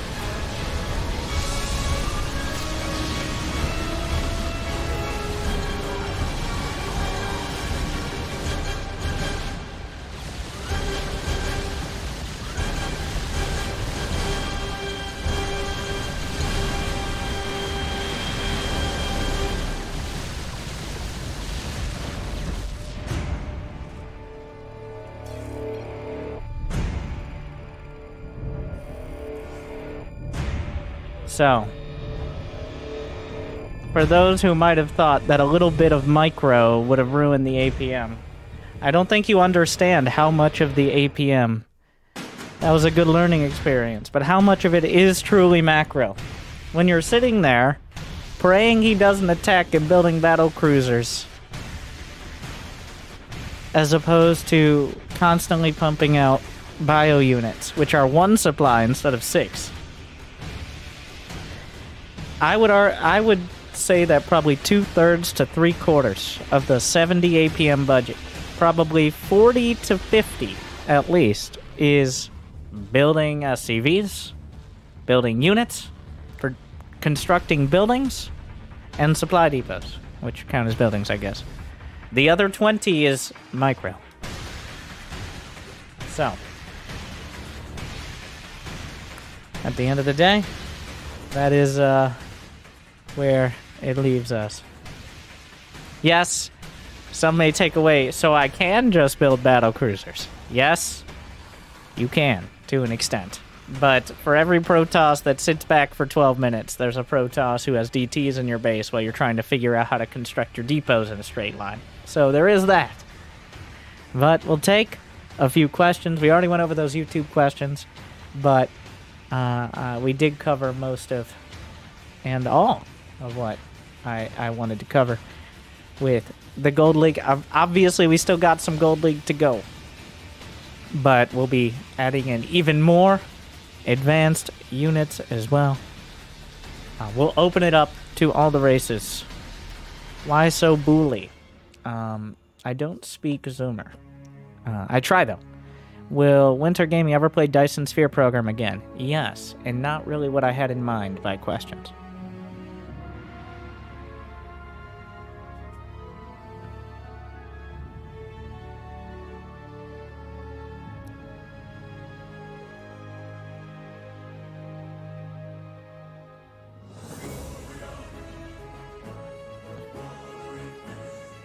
StarCraft like checkers. Scares me. Did you ever have to deal with ladder anxiety? You can use the anxiety command or search StarCraft 2 ladder anxiety on YouTube for my commentary on that. But the short answer is not really. I actually have more ladder anxiety today than ever because I've been better than I am now. So I guess I can empathize with most of you. In that, at some point I was better, I put more time in, and now it feels like an insurmountable goal, and every time I take a step forward, I might end up taking 2 steps back. But I'll tell you, StarCraft is kind of like any skill you learn, like a language or something you learn over time. It's not like a turn-based game where you learn the best strategy and you do the optimal thing every single turn or something.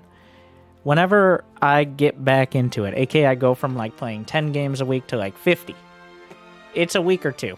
It's a week or two until you can actually see the results. You don't even really notice it. Like, for example, I was about 4,500 MMR at the start of the season, about a month ago, as random, on the account I was playing.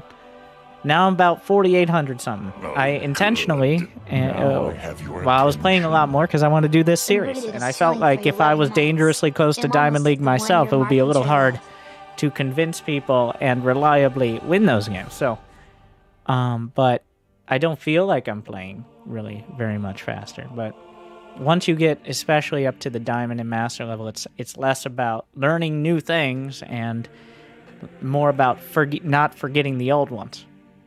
Because StarCraft hasn't changed significantly much, especially the last couple of years. But you don't realize how much you're missing. And you may never, but you will get better the more you play.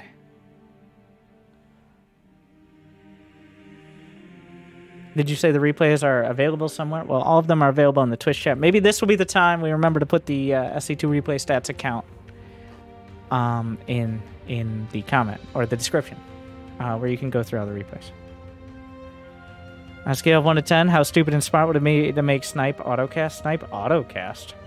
I mean, most of the pros use it on Rapid Fire, and also me, so. Where can I see that image of requirements for each rank? What do you mean? Is this the requirements?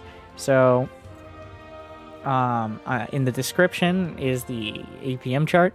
This is also on the tweeters and YouTube community posts or whatever that nobody really looks at. So, but we have one for each, and it doesn't end. For you clever devils out there, it doesn't end at platinum. It's just, by the time you get to diamond, you're just doing all these things and you're improving on it. By the time you get to diamond, you should have all the basic skills to be diamond, which are these, and now you do it better.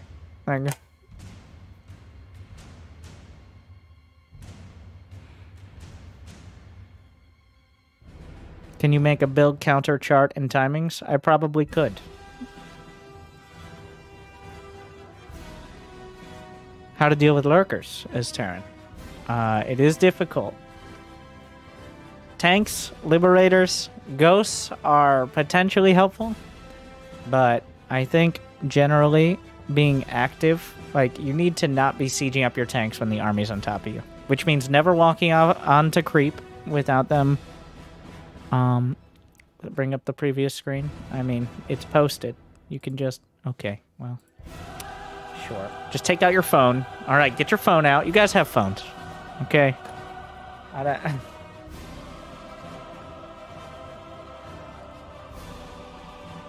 But liberators and tanks are your most reliable method. And never walking onto creep blind. Just always being, knowing where that army is. There you go. There's it. You can just clip it. All right. There's your Zerg. These are general ideas. They're not, like, hard and fast rules, obviously. And then, of course, here's the summary.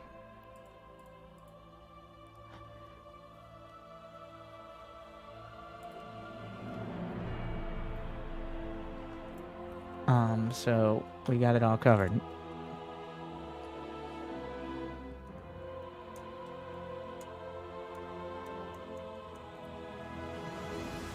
But generally, yeah, with SC2 replay stats, you can use that training center a couple times a day. And if you're averaging more than 2 games a day, you're already doing better than most. And for free, and then you can do the $5 SC2 replay stats elite, which goes to running the site, which handles millions of replays and is what gives us the data for all this as well. So that can give you the base, especially for like silver through diamond. The training center has a ton of useful data to draw from, and you can literally see, like, okay, I'll just do it. Like, it's not that hard. It's not that complicated. I'll just show you. Like, how about I just show you? I know, right? Crazy, crazy concept. Anyways, this is the one thing I want to leave you with if you're actually looking to improve. So, say, I don't know, we'll go a couple games back against the game against Skuchimu. Was a pretty good macro game with mech. We can see, well, here are the basic details. I can see that he was supply blocked a ton. I was not supply blocked as much, but I didn't actually go to the training center. Let's go to the training center.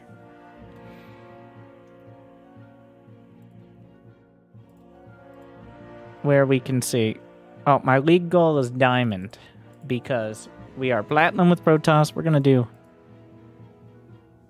can we change the goal? There's a way to change the goal. But for now, diamond will be the goal.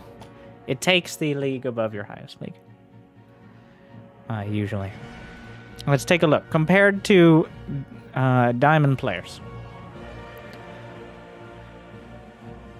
Make sure you're building your units, spend your resources, spend your money. You're like, alright, these are very basic things. But where's it coming from? Compared to an average diamond leaguer, in the first 4 minutes, I had way more unspent minerals. That's quite significant. A lot of these are very, very close, so not too bad. At about 4 to 8 minutes. Idle workers.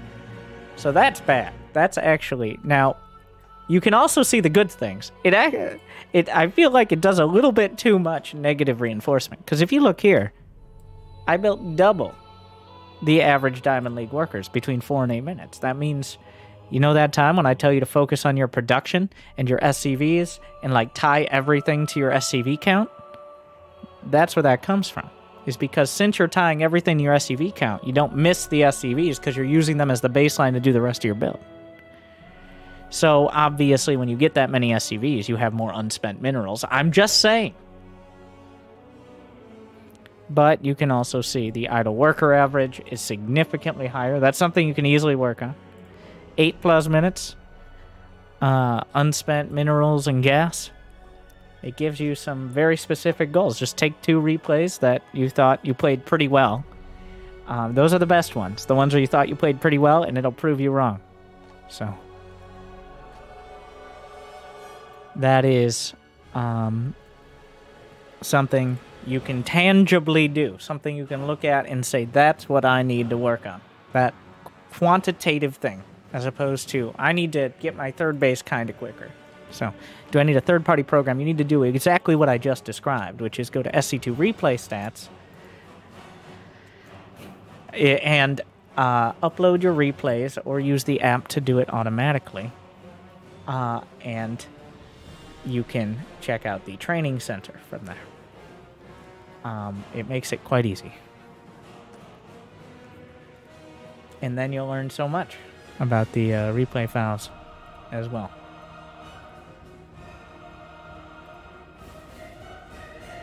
So, there's your qualitative and your quantitative stuff to work on. I hope you enjoyed the low APM challenge, Terran Part 3. Solidly gold. We'll see how long we stay there. I hope I made your day and your games a little bit better. I'll see you next time. Thank you for watching. Stay chill.